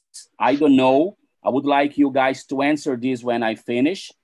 Intraoperatively, I did exactly this second mini window in a way that was my final construction. This is the APV 1 week post-op. It seems to be a gap, but I guarantee to you guys that it was not. I had difficulties in understanding anatomy. You see many roles here that I put in the wrong position. I don't feel bad to say this. There was no intra-articular gap. I can guarantee to you because I saw it. This is the lat view. So it was very difficult in rehabilitation. This is 6 months post-op, absolutely anatomical reduction. Here is something very interesting, as Dr. Vincenzo showed. This is a perfectly positioned lat view. You see here the base of the coracoid. See how nice was my interfragmentary screw. And in my opinion, this was, I would say, the magic intraoperatively. The rest was just neutralization plates. This is the patient 10 months op, 10 months post-op. So it was really difficult to rehabilitate this guy, much edema, much pain, a lot of physio, but he was very happy, a very young man.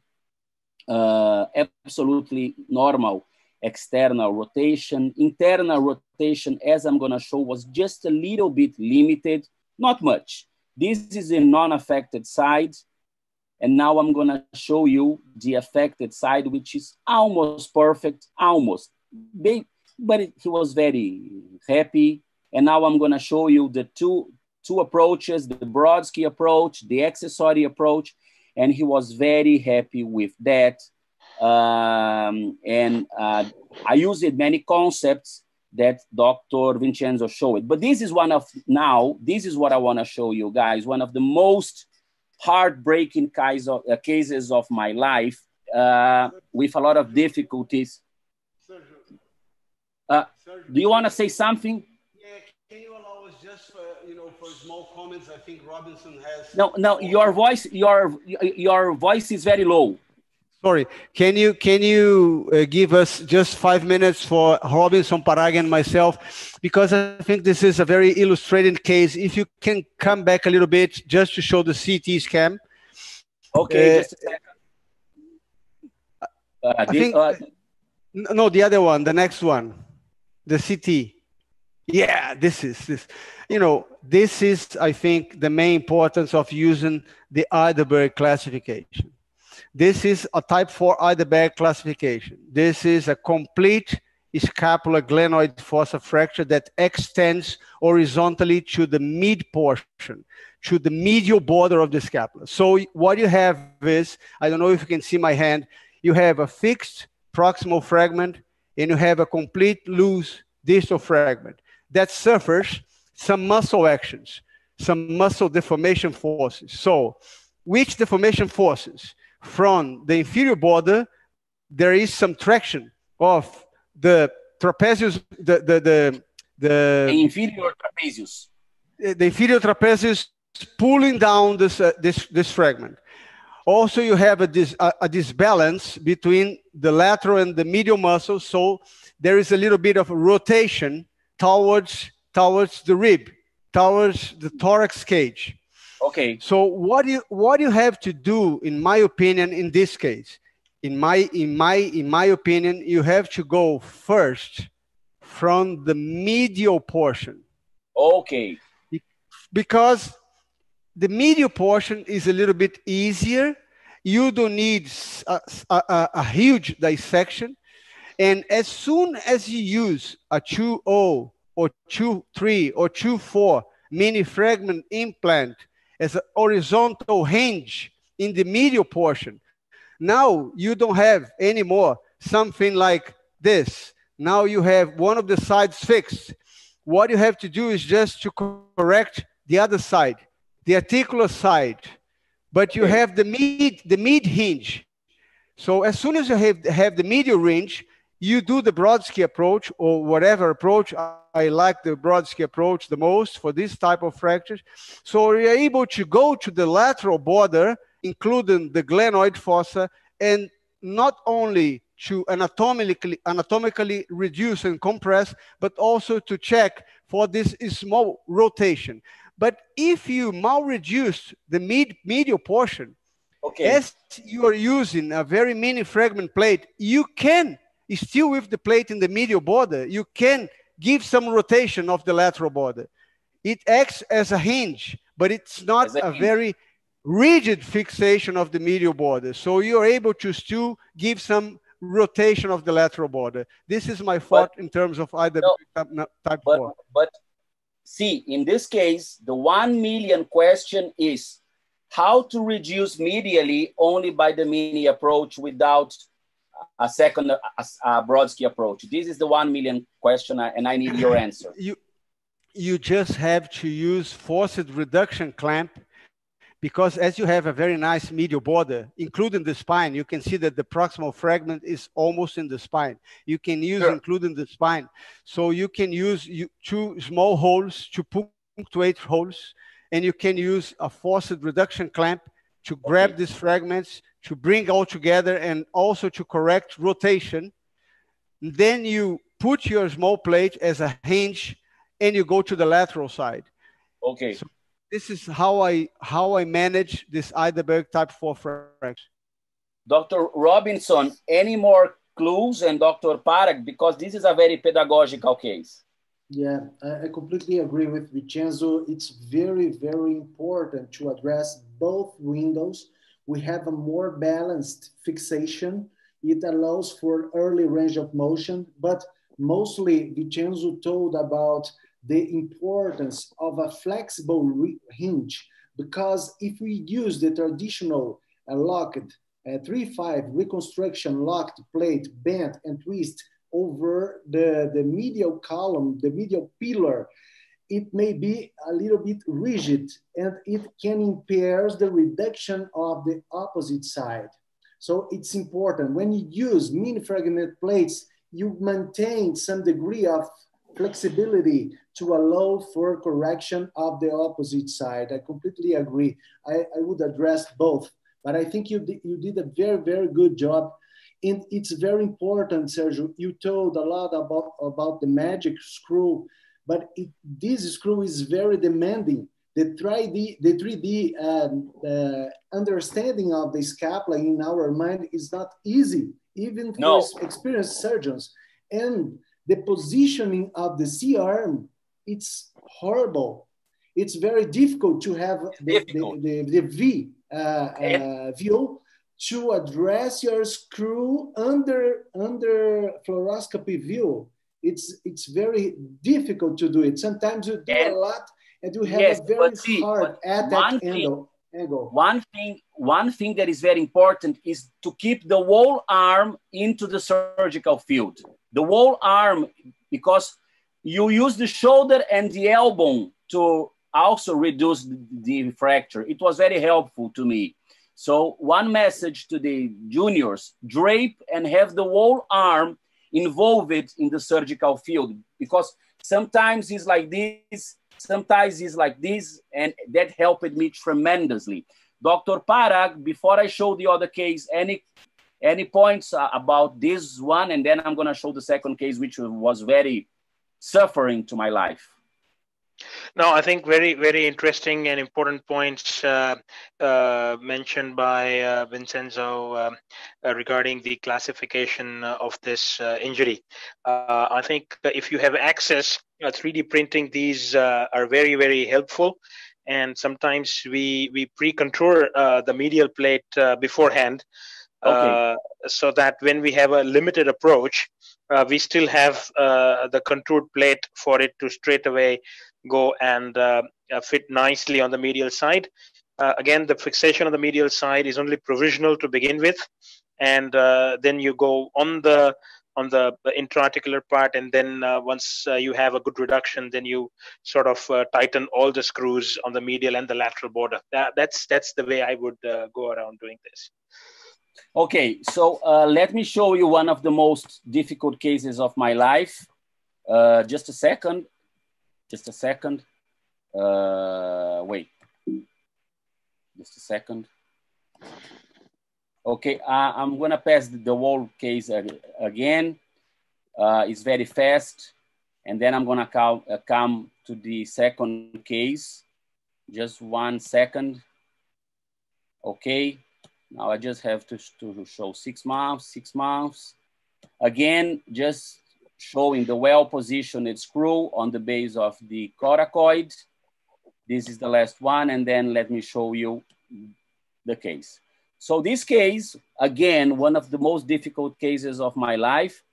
38-year-old lady. All my friends know that until the pandemics, I was going every month to the Amazon since 2011 to do a lot of shoulder work in the city of Rio Branco, Acre. I'm very proud of that. Many shoulders, almost 300 shoulders operated over there. But this girl, she lived very far away in the Amazon region. She has a spine of the scapula in the base of the acromion fracture. And 1 month to come to us. This is the Amazon, a lot of raining, floods, in a way that she came after 1 month. This is the AP view, 1 month post-trauma. When we see the AP view, we see here the acromion, and here we see the spine of the scapula. It was 1 month post-op. This is the lat view. And when we see here the lat view, this is the spine of the scapula, and this is the acromion. So an absolutely distorted anatomy demanding, of course, a 3D CT. So here we are seeing the spine of the scapula. Here we are seeing the acromion, obviously could not be left like that. Here we are seeing a posterior view, the acromion, and here the spine of the scapula. And when we see from a superior view, absolutely displaced acromion fracture. So what have we done? We did this approach, which is described by AO. I did it a little bit posteriorly and I loved it. You should reduce it with clamps, but what I did in this case was to enter with my index finger in the subacromial space, put it up together with the elbow. I'm very used to that. And then key wires, and then you decide what you do. This is what we did. This is the anatomical reduction. And then this is what we have done. It's important to remember we are in the Amazon, not all implants were available. This is anterior for juniors to understand, lateral and medial for juniors to understand the positioning. We should have these implants, as Dr. Vincenzo said, but this is not in our real life, especially in the Amazon. So what we ended having was a small combi hole fragment plate, small fragments. That was the best thing that we could have. In the end, we were happy with the construction, and we would do a very, very slow rehabilitation. I asked for a post-op x-ray that would be done in that hospital on the next day. But the patient is a mother of 2 kids. She desperately come back home, 200 kilometers. We would start rehabilitation very slowly. But after 2 weeks, the plate got completely loose. I was begging for images, begging on my knees for x-rays. We are close to Bolivia. Old school surgeons, they don't care about documentation, so I could have nothing in terms of imaging. A huge deformity. She was screaming of pain, and the local surgeons, they were really afraid about that. They had never solved this, so they were afraid of the skin, of the plate cutting skin. They were afraid of infection. I completely agree. So without asking us, they removed the plate and said, go to the capital again and see what they do. So after 2 weeks, you see, it's a lot of difficulty for locomotion in the Amazon. She came to us. You can see here the screw tunnels. We were back to 0 again. This is the same situation on the left view. This is the patient for reoperation. Okay, this is a big incision. I learned it in the United States. You cannot fix what you cannot see. Seeing is achieving. You cannot fix what you cannot see. Seeing is achieving. So we did this big incision again. This is the AP view. You can see the holes of the plate in the spine of the scapula. This is a fracture. Obviously, this is not a non-union. This is a failed osteosynthesis. This is the fracture again, not a this is a failed osteosynthesis.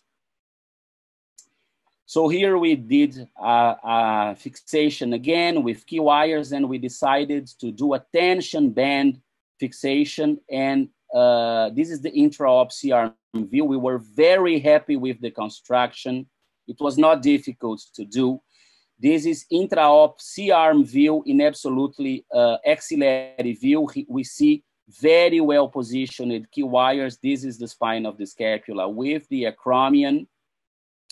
This is what we ended doing, and we were absolutely sure that we should put graft. No artificial grafts. We are 2.5 kilometers from São Paulo, Rio, 2.5 kilometers from Belo Horizonte. We had to take it from the iliac crest, just as I do in my public hospital here. And that was so our final construction, a tension band wiring. Here we are seeing it with a lot of graft taken hands from the iliac crest. That was the final AP view on C-arm. And that was the final axillary view. I was extremely satisfied with that. I said, okay, in the morning, x-rays, because they don't do immediately after surgery, is beyond my control. So in the next day, all of the mess happened again. No x-rays, I had nothing. The patient said absolutely nothing. I have 2 children. I have to move to my city. And I started to beg for news. We are next to Bolivia. The people think differently. The local surgeons don't care about documentation. And after 1 month, I said, I give up. I give up trying to have news. And one day, maybe I'm gonna have some news about this lady. So 1 year post-op, I received this video. 1 year post-op, you see a shoulder with 3 surgeries in 6 weeks. 3 interventions in 4 to 5 weeks. She was absolutely perfect. This is the video, absolutely zero pain. She was fully elevating the shoulder as we are seeing here, fully elevating. Internal rotation was perfect. She was extremely satisfied, no pain, very good internal rotation. She was absolutely fine. And I begged for x-rays that never came because these things, they are below my control. But the thing is, I'm sorry, they are beyond my control. So the thing is, we did a plate, it failed. It has to be taken by other surgeons. And after that, a tension band wire was what saved us. I learned a lot with this case. I don't know if I should have put a tension band before this. It was very difficult from a psycho-emotional point of view for the patient, to me, to the people in the Amazon, but it ended very nicely. And I would like to know from all of you, what could I have done different in this case, in spite of a very nice final clinical result in the end. Dr. Robinson, you can say whatever you want. You can shoot me. Now you can shoot me. Of course not. This is a demanding case. This is a difficult case. It works, in my opinion, like type 3 Kuhn fracture of the acromion. It's there is an impingement of decreasement of the subacromial space. This is a difficult case because we don't have enough area for a good purchase. And the bone is very thin. And the bone is very thin. Very thin. Very thin. the reduction of the first surgery was very good, but the implant is very, very, it's a very robust implant for that area. And you have just 2 or 3 screws to fix the distal area of the acromion. Yeah. It's not enough. Okay. So I have some tips for that. I have some cases using distal radius plates. They have low profile. They are useful you mean volar locked plate? Yeah, locked.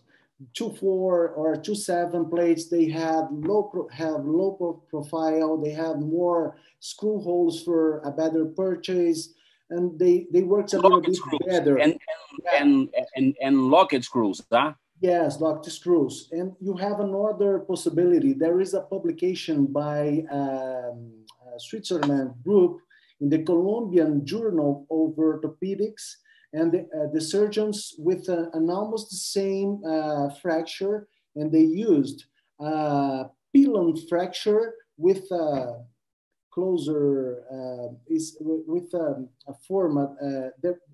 This plate used for pilon fractures of the synthes. They had a larger footprint area to cover the acromion place, and you have several screw holes that you can cut.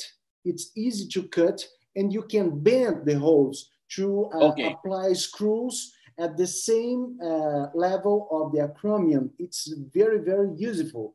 And another possibility is combining the tension band over the plate. If you are not confident of using only the plate, you can combine the tension band over the plate, of course, a low profile plate. That's new to me, Vincenzo. In the end, I was very happy. It's not easy case, I know, but what do you think about it? I was very happy in the end. The patient was very satisfied, but very tense case to me. Your thoughts. I know it's very uncommon, but your thoughts on not only what I have done, but on this case as a whole. Sergio, if you allowed me just to come back a little bit, I think that before we talk about solutions and results, I think you have to understand why the first fixation failed. Okay. And first of all, I think when you start studying the case, I think the first misconcept, if you allow me to, it's not a direct criticism. We are talking about the case as a brainstorm group. So yes. I think the interpretation of the first situation, the pictorial essay was not adequate. I think the patient had a clear non-union of the acromial spine fragment. Because you can see from the image in from the intraoperative images that you just showed to us, there was a clear reabsorption of both portions, the medial portion of the acromion fragment and the lateral portion of the scapular spine. So I think in this situation, you really needed some edge revitalization, bone grafting, and interfragmentary compression, as you did in the second procedure. In the second procedure, you did exactly that. You used a tension band wire, a static tension band wire, yes. And you put a lot of autogenous bone graft. And this went very nicely, very well. Very nice. I think in the beginning, I think this misinterpretation was the problem. You really needed an interfragmentary compression with or without a neutralization plate and bone graft. What I would like to use in this particular situation, if of course the width of the acromion allowed me to do that. Because it's very thin. It's very thin. Yeah, but I could see that you used two 1.5 or 2.0 K wires. If you were able to use two 1.5 or 2.0 K wires, maybe you could have used also a long 3-5 cortical screw. If you could use a long 3-5 cortical screw as an intramedullary compression lag screw, so you would have a very stable with a cortical a long screw from the pelvic set entering from the acromion. You could use, for example, a reverse preparation of the acromion, because you could expose the lateral side of the acromion fragment using a 3-5 drip pitch. You could come from the medial portion, from the fracture non-union side, to the point, to the tip of the acromion. Then you reduce that and you start introducing without any perforation of the spine fragment, because this long screw is very versatile and it bends. So you could use a long screw in the whole acromion spine segment and add a 2-0, 2-3, 2-4, 2-7, even a 3-5 plate as a neutralization plate with a lot of autogenous bone graft. What you did was exactly that, just by using a tension band wire. Yeah, just by using the tension. This is my thought about this situation. Okay, I wanna see if I did any mistakes or if I was equivocated. But the thing is, I was really afraid of having an acromial explosion with any intramedullary. I was really afraid. So I said, no, a tension band, okay, if I pass something and it explodes, the subacromial joint, which is a functional joint, would be with no roof anymore, and I would not be able to sleep for the rest of my life.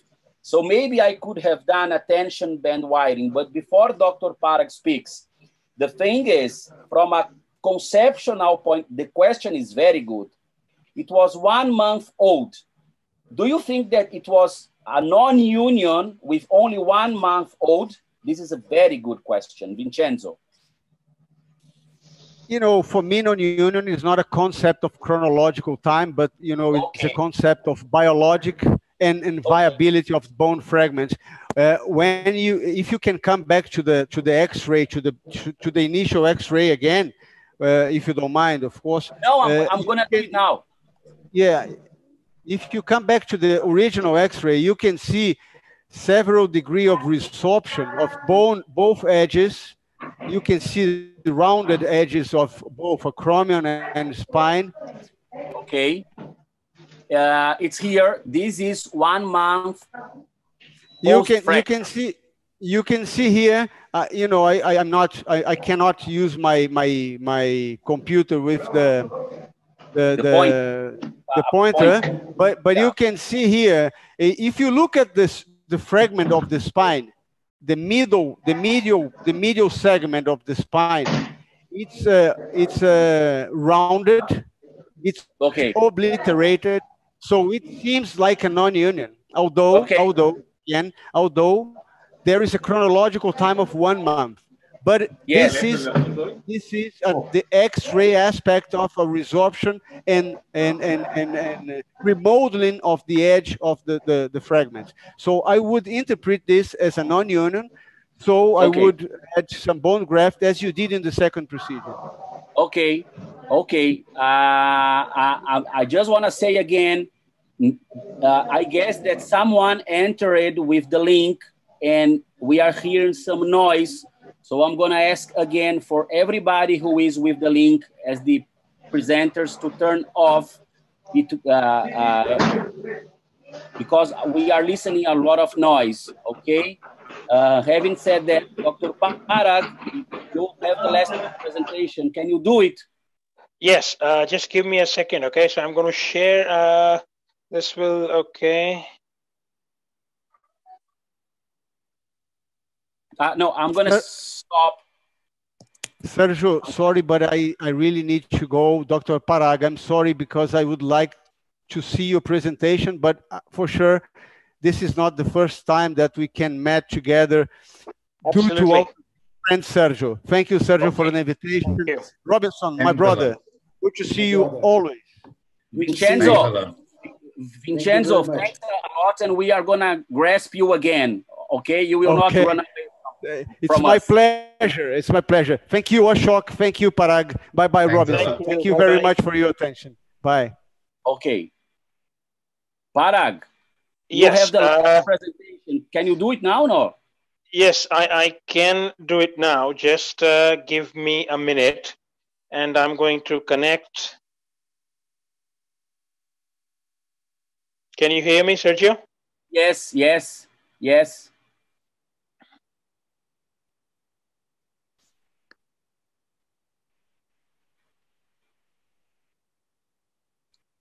Okay, so you can share your screen. Yes, but this is just give me a second. Okay.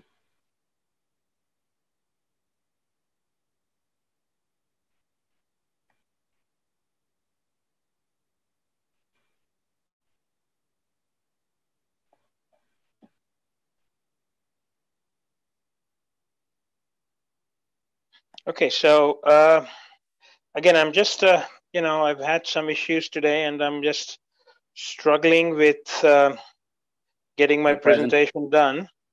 But it will just be okay. Let me again share.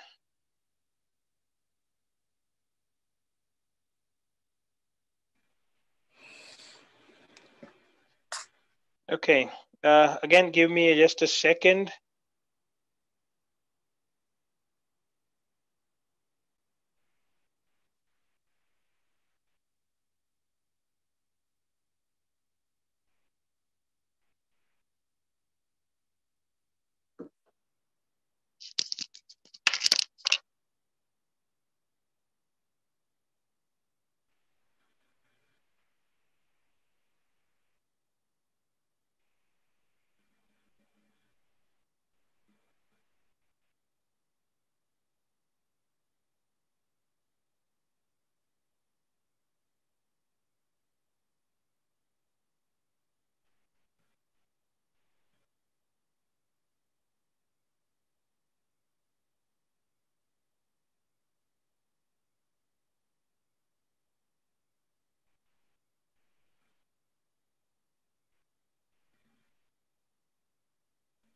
Okay.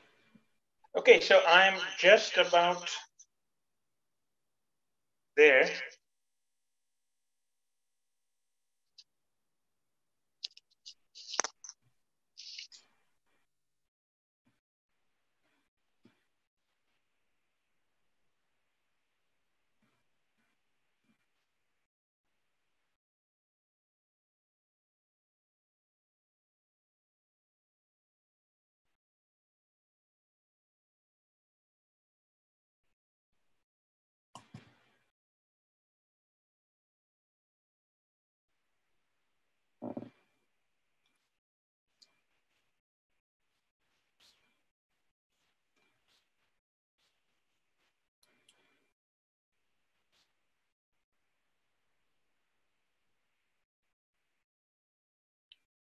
We are seeing your screen now.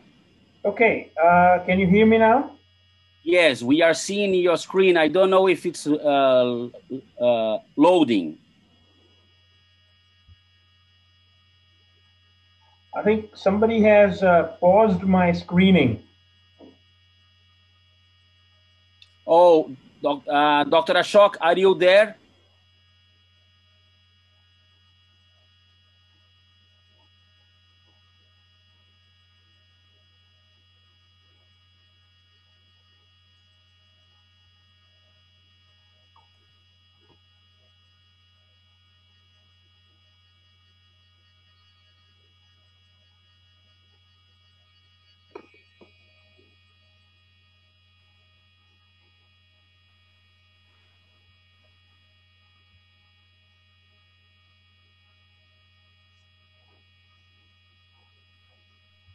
Can you hear me now, Sergio? Now, yes. Okay, so I'm going to need to be a little bit quick. I have some issues here with my presentation. So I'm going to talk about scapular fractures following reverse shoulder arthroplasty. And I must at this point in time acknowledge my very good friend Amol Tambe, from the UK who has shared some of his cases with me to make this presentation a little bit more interesting. Sergio, is everything all right now? No, no, it's not running. We can see that it's loading. It is loading, but it's not running. How about now? No, we can see scapular fractures following reverse shoulder arthroplasty. But we see your mouse. It's a list of presentations. It's the screen of your computer, but it's not entering.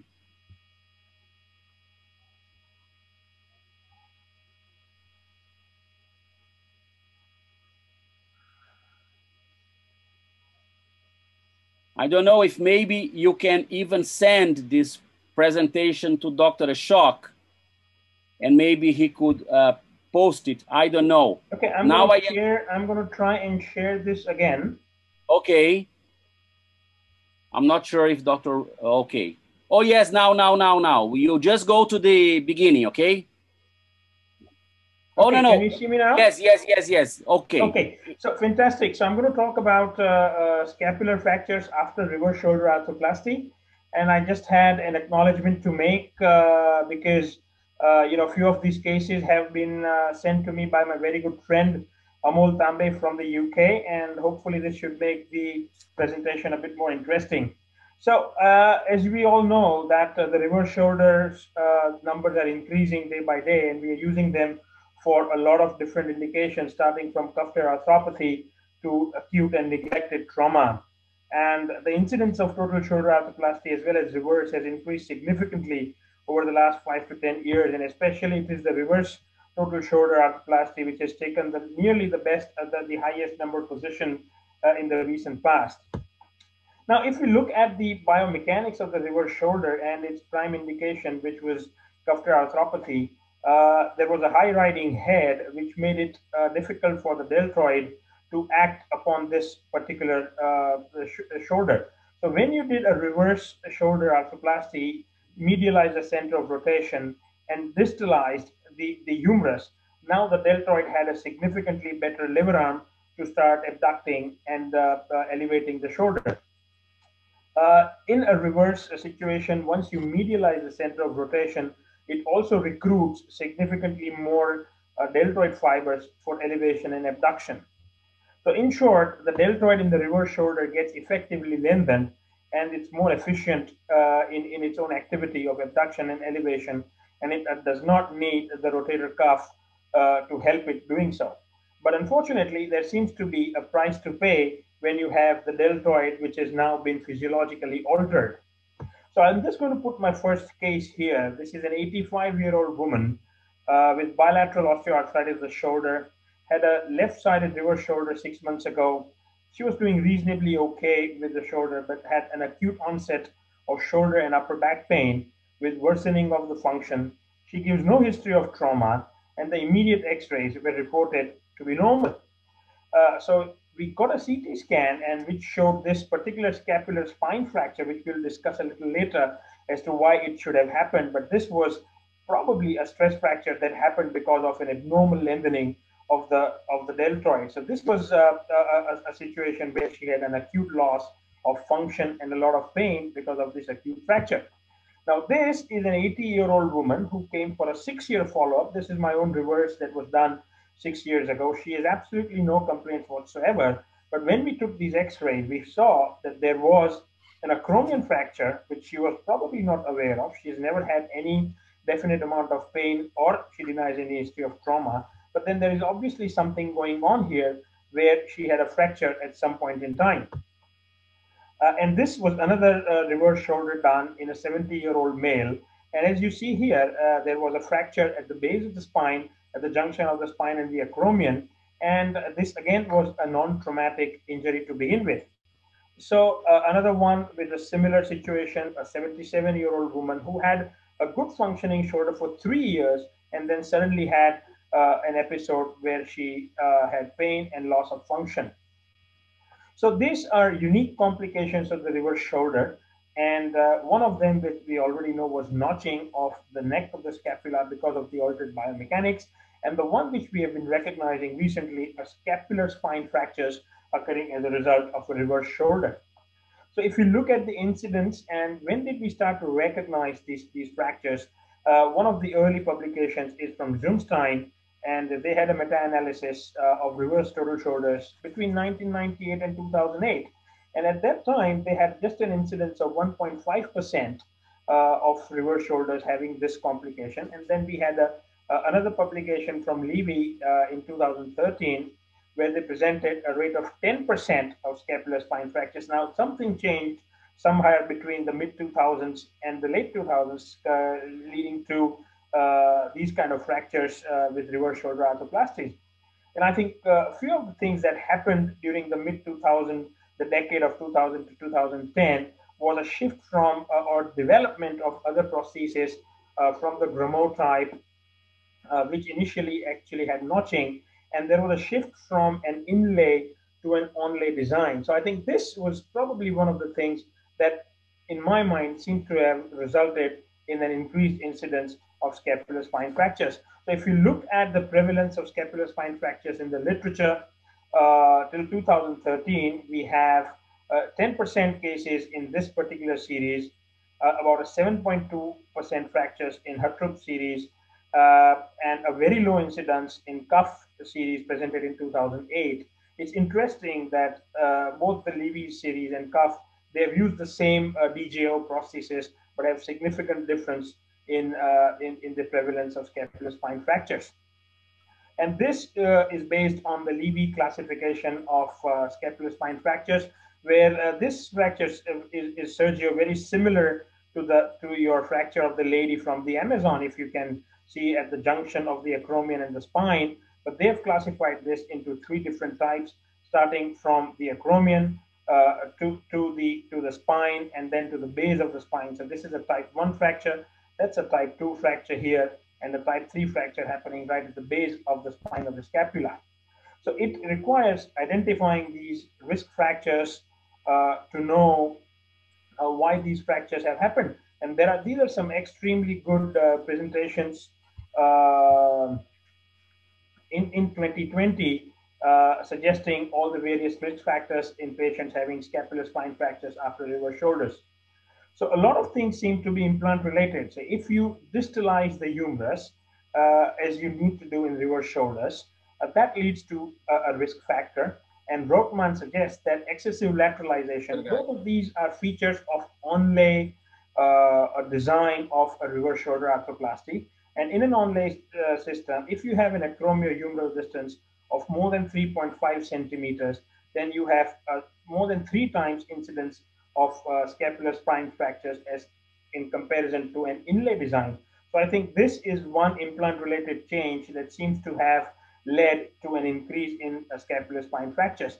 So this was one of my own cases. This is an elderly woman, and we have done a reverse nearly 3 years ago. And this was the measurement that we made, and this was almost 3.9 centimeters of distalization. So I think this was an at-risk shoulder of getting a scapular spine fracture. And this was when she came for the other side. So the acromio-humeral distance on the other side was about 1.5 centimeters, and the one on the ones we have already operated is nearly 3.9. So I think inadvertently, this is definitely significantly more lengthened, although you see excellent function of this reverse shoulder arthroplasty.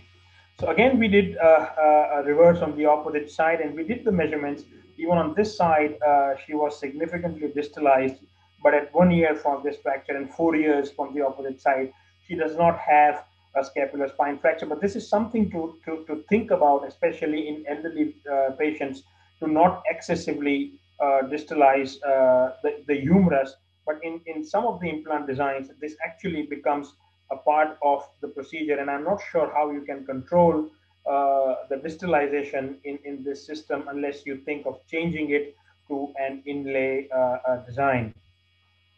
Neifeller believes that there has to be some trivial trauma that leads to a scapular spine fracture, and according to them, the design of the reverse and makes the lateral acromion sort of more superficial and more exposed to trauma and susceptible to fractures. So this is again something to look at. But again, 50% of the patients in the world literature do not seem to complain or remember a definite episode of trauma leading to these fractures. A very important observation is the presence of the base plate screws in the region of the base of the scapular spine, and these can actually act as stress risers and eventually go on to have a fracture right at this age, this level. So type 3 fractures are the fractures happening right at the base of the scapular spine, and we must try and avoid these screws getting so far posterior, or maybe completely avoid putting all the 4 screws and avoid one which might be going posterior. So these are the risk factors. So you have older individuals, but this is why you do reverses in elderly individuals. There is a higher incidence of scapular spine fractures in women as compared to men. There may be pre-existing osteoporosis. And the other risk factors that have been described are previous acromioplasties, as have been done for cuff repairs. The cuff arthropathy actually itself is a risk factor, because to begin with, you have a very high acromiohumeral distance, and then you distalize the humerus is significantly, leading to increased stresses on the acromion and the spine of the scapula. And people with inflammatory diseases like rheumatoid arthritis may also be at a higher risk. So what are the treatment options? A lot of people have stressed the non-operative management, primarily because we don't really know how these fractures are going to behave once they happen. There may be spontaneous union. There may be persistent non-union, which may be asymptomatic or which can be symptomatic, and then you can fix these fractures if your patient is symptomatic enough.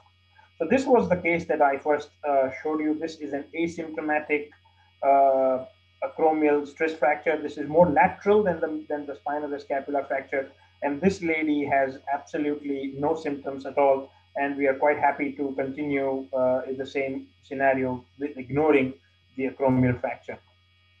Again, this is a spontaneous healing of a type 2 acromial fracture, and it went on to heal. But this appears to be unusual, given the literature, where spontaneous union is not that very commonly seen in scapular spine fractures after a reverse shoulder arthroplasty.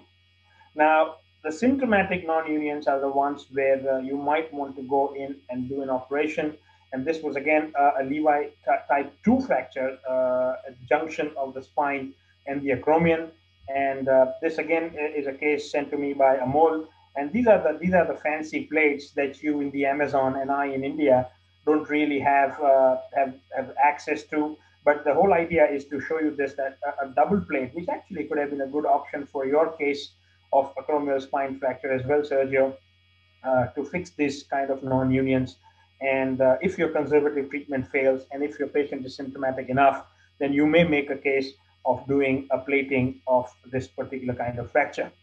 And this was the case that I began with, this 85-year-old lady. Again, as you see here, there are screws going right up to the base of the scapular spine. And this is quite common that this can act as a stress riser, leading to a scapular fracture. So this lady is 6 months down the line, and in this X-ray, as you can see, this is a non-union. She has a significant fall or poor function on the left side as compared to what it was before this fracture, but she's now relatively pain-free and declined any further surgery because of her age.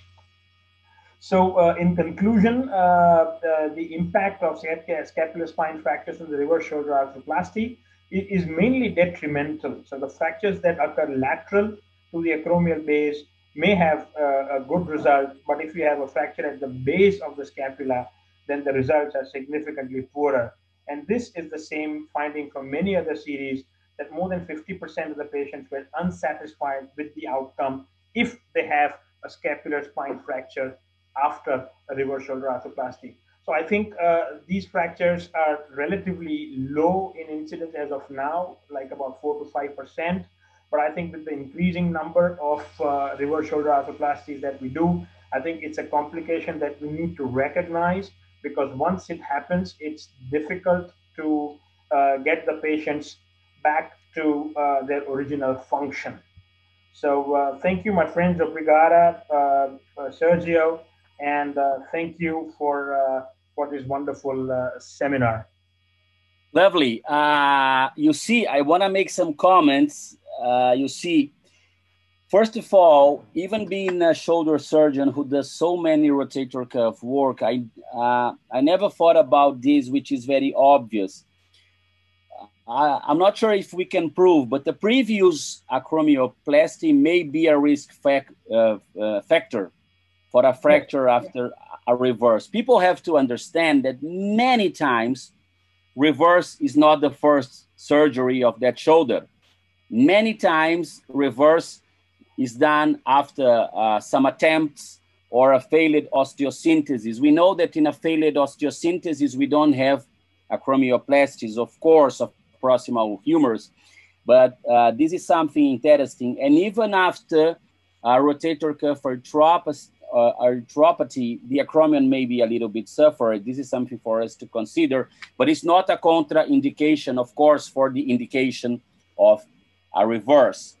This is very interesting, okay? And the thing is, I think that we have many problems when it happens.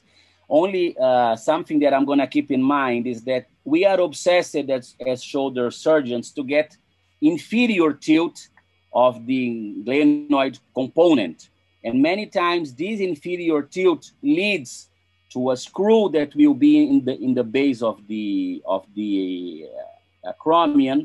And that the scapular spine, and that may be something that can lead, I would say, to some stress forces that can, I would say, enhance the chances of such fractures to occur. So in this sense, I'm gonna pay more attention in my reverses, not to have so long screws. This is something that I think that we may pay more attention on. But the difficulties is that when it happens, we have a huge tendency, I guess, even from a psycho-emotional point of view, not to fix these fractures for many reasons. The patient has already been into a big surgery, which was the reverse itself. We are talking about osteoporotic bones in the vast majority of the cases. And many times it's difficult for the old patient as a rule to accept a new procedure. So it's not easy. It's really not easy. Dr. Robinson, you know it's not easy. The best scenario is never to have these problems. But having said that, Dr. Robinson, any clues about it, my friend? Well, Sergio, as an orthopedic trauma surgeon, I don't do actually replacements in the shoulder, but I have my partners, they do it very well. But I have a special interest in this topic because I am seeing this fracture more commonly currently because of the increasing number of replacement of the shoulder, of course. And you told the hot topics and the Dr. Parag Shah showed the most important things about the mechanism of injury, the possibilities of changing the lever arm of the shoulder, the length of the scapula, the easier exposure of the acromion to be more amenable for a fracture. And the biggest problem you told about the psychological impact on the patient and the poor quality and on the surgeon too. Another surgery and the traction of the deltoid, and it's a terrible combination. Very high expectation because of the arthroplasty and a very disappointing fracture, a periprosthetic fracture. There is a terrible combination. But I have a special interest in this topic. No, I know. And the thing is that I haven't had one so far. I hope I never get it. But the thing is that one thing which is very important, and Dr. Parag Shah, he knows it as I know, or even better than I know, because he has much more cases that I have already done. But the thing is, when you have a well-indicated reverse arthroplasty and well done, the predictability of the result, Parag, is very high. It's good. It is. it's very high. So you give a lot of expectations, not maybe for a wonderful, but a good result, especially in terms of pain and function. Many times is, I would say, surprising, and you give it to the patient. As a rule, is an old patient, so there is a big family, and there are, I would say, a son, a daughter, and the family is with a lot of expectations. And in the vast majority of the cases, we reach such expectations. And then after 2 years, you come to a very frustrating scenario in a way that the family will not blame you. But from a psycho-emotional point of view, everybody was happy, and then and it's very bad from a psycho-emotional point of view. I always say this, but the thing is, it's not as a polytrauma in which you have an infection after so many surgeries. It's easier for the patient to understand independently of all the sadness.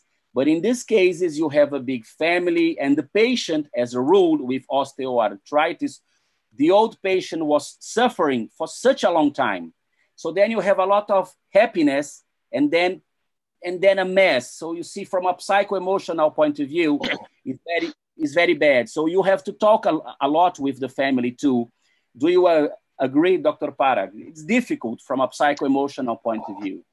It is indeed, and again, for a lot of patients, there is also a huge financial burden getting these arthroplasties done, and then to add to that, perhaps the possibility of another operation.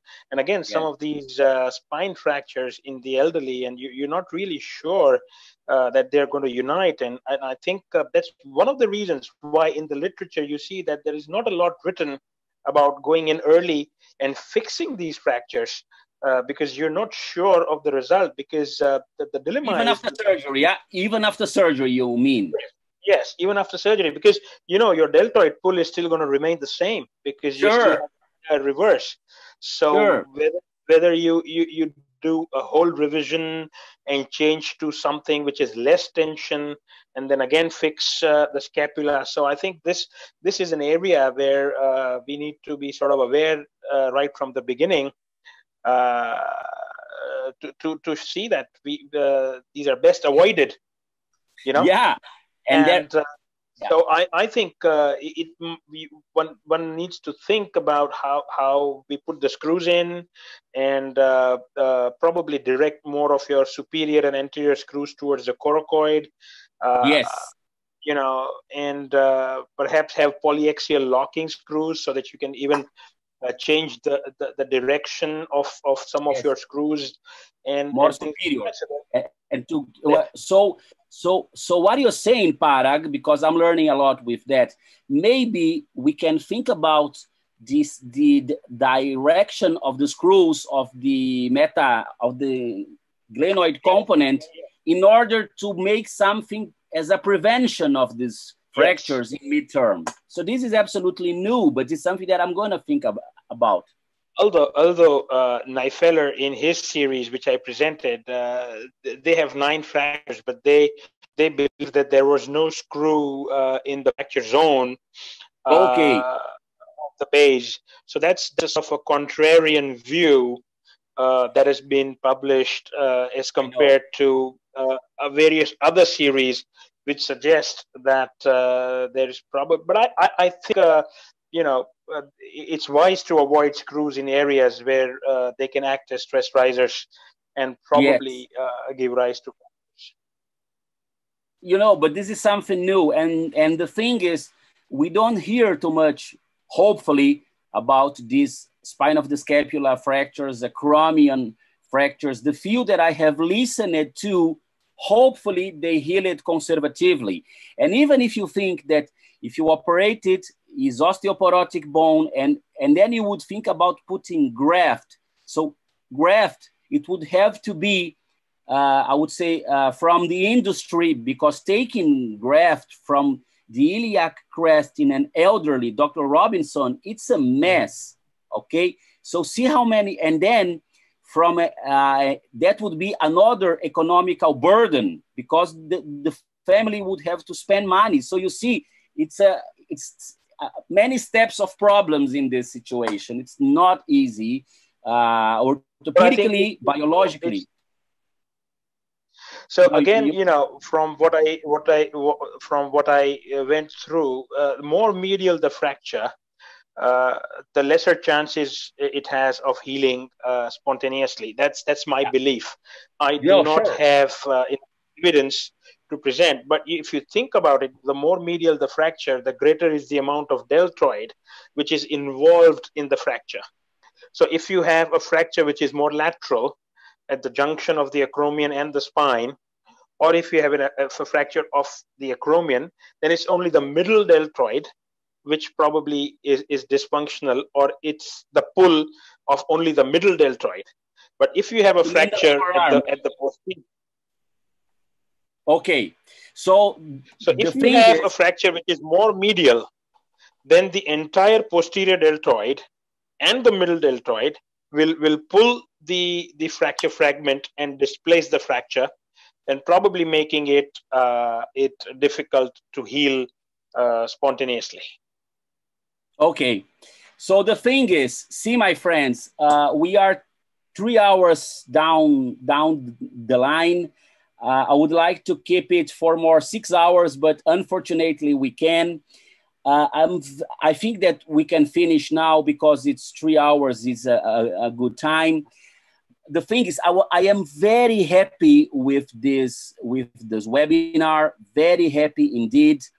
I think that it's a difficult topic. All the lectures were nice. I'm happy I showed two interesting cases that made me understand more stuff, and I guess that all the audience could learn. It's an honor to have all of you guys, which I consider basically my brothers, Indian brother and two Brazilian, old one, which is Dr. Robinson, and a new one, which is Dr. Vincenzo. I just would like to thank you too much and listen to your final considerations, Dr. Robinson, and then Dr. Parag before we finish this. Dr. Robinson. Sergio, thank you very much. It was an amazing experience. We had a lovely webinar addressing the challenging scapular fracture. I love this topic, you know that. And I learned a lot from you. Thanks, my friend. Thanks, Ortho TV, Dr. Ashok. Dr. Parag Shah, it was a pleasure to hear your presentation and to look at your presentation. Very nice to meet you. Thank you very much, everybody. Okay, well, you know that Parag is in home in Ortho TV and in India, but so he's very comfortable to speak. But Parag, again, thank you a lot. I would like you to know that this is not the last time also, because I'm gonna grasp you again in future for other things. But I just want you to say your final considerations, please. So, Sergio, thank you so much. And thanks Ortho TV for this absolutely wonderful webinar. Scapular fractures is not something that's talked about every day. And Dr. Vincenzo's presentation and Dr. Robinson's presentation, absolutely great. And it has given me some food for thought in terms of how these fractures. I showed you one bad case just a couple of days ago. And we do get these fractures every now and then with more frequency than what we used to before. So thank you once again, and it's been an absolute pleasure to be a part of this. And I hope people who've logged in have had the opportunity to take something important with them in their practice. That's the idea. That's the idea. All of us to learn. I always learn here. I always say that when we teach, we learn. When we teach, we learn all of the time. And I hope that all of the audience like it. I am already thinking about other webinars, and soon I'm gonna make all of the, I would say, the announcements, but to keep it not only in the Indo-Brazilian Shoulderplanet and Ortho TV way, Shoulderplanet and Ortho TV, but also in the Ibero-America. Dr. Robinson is invited. And Dr. Parag, we are also gonna grasp you for Ortho TV Ibero-America. Now you're gonna speak for 20 countries, not only to Brazil. Just give us some time. I don't know if Dr. Ashok is there. If not, I'm gonna finish. Dr. Ashok, are you there? Because he would have to leave for an emergency. Dr. Ashok, are you there? If he doesn't come in 5 seconds, well, he's not here. He had to leave. So it's a pleasure to have all of you guys here. As I always say, namaste. And Dr. Robinson is doing namaste too. Thank you a lot, my friends. This is gonna be in the internet soon. Much probably in 2 or 3 days, I am gonna spread it to all of my friends. But much possibly in my YouTube channel, in YouTube channel of Ortho TV, and you guys can spread it to your own friends as long as you wish. And it's an honor to have this. It's a beautiful opportunity for us to learn, and I think that we should continue this, I would say, non-stop for the benefit of the whole orthopedic Brazilian, Indian, and international community, okay? So that's it. Bye-bye, folks. Bye-bye. Thank you very much. Thank you. Thank you.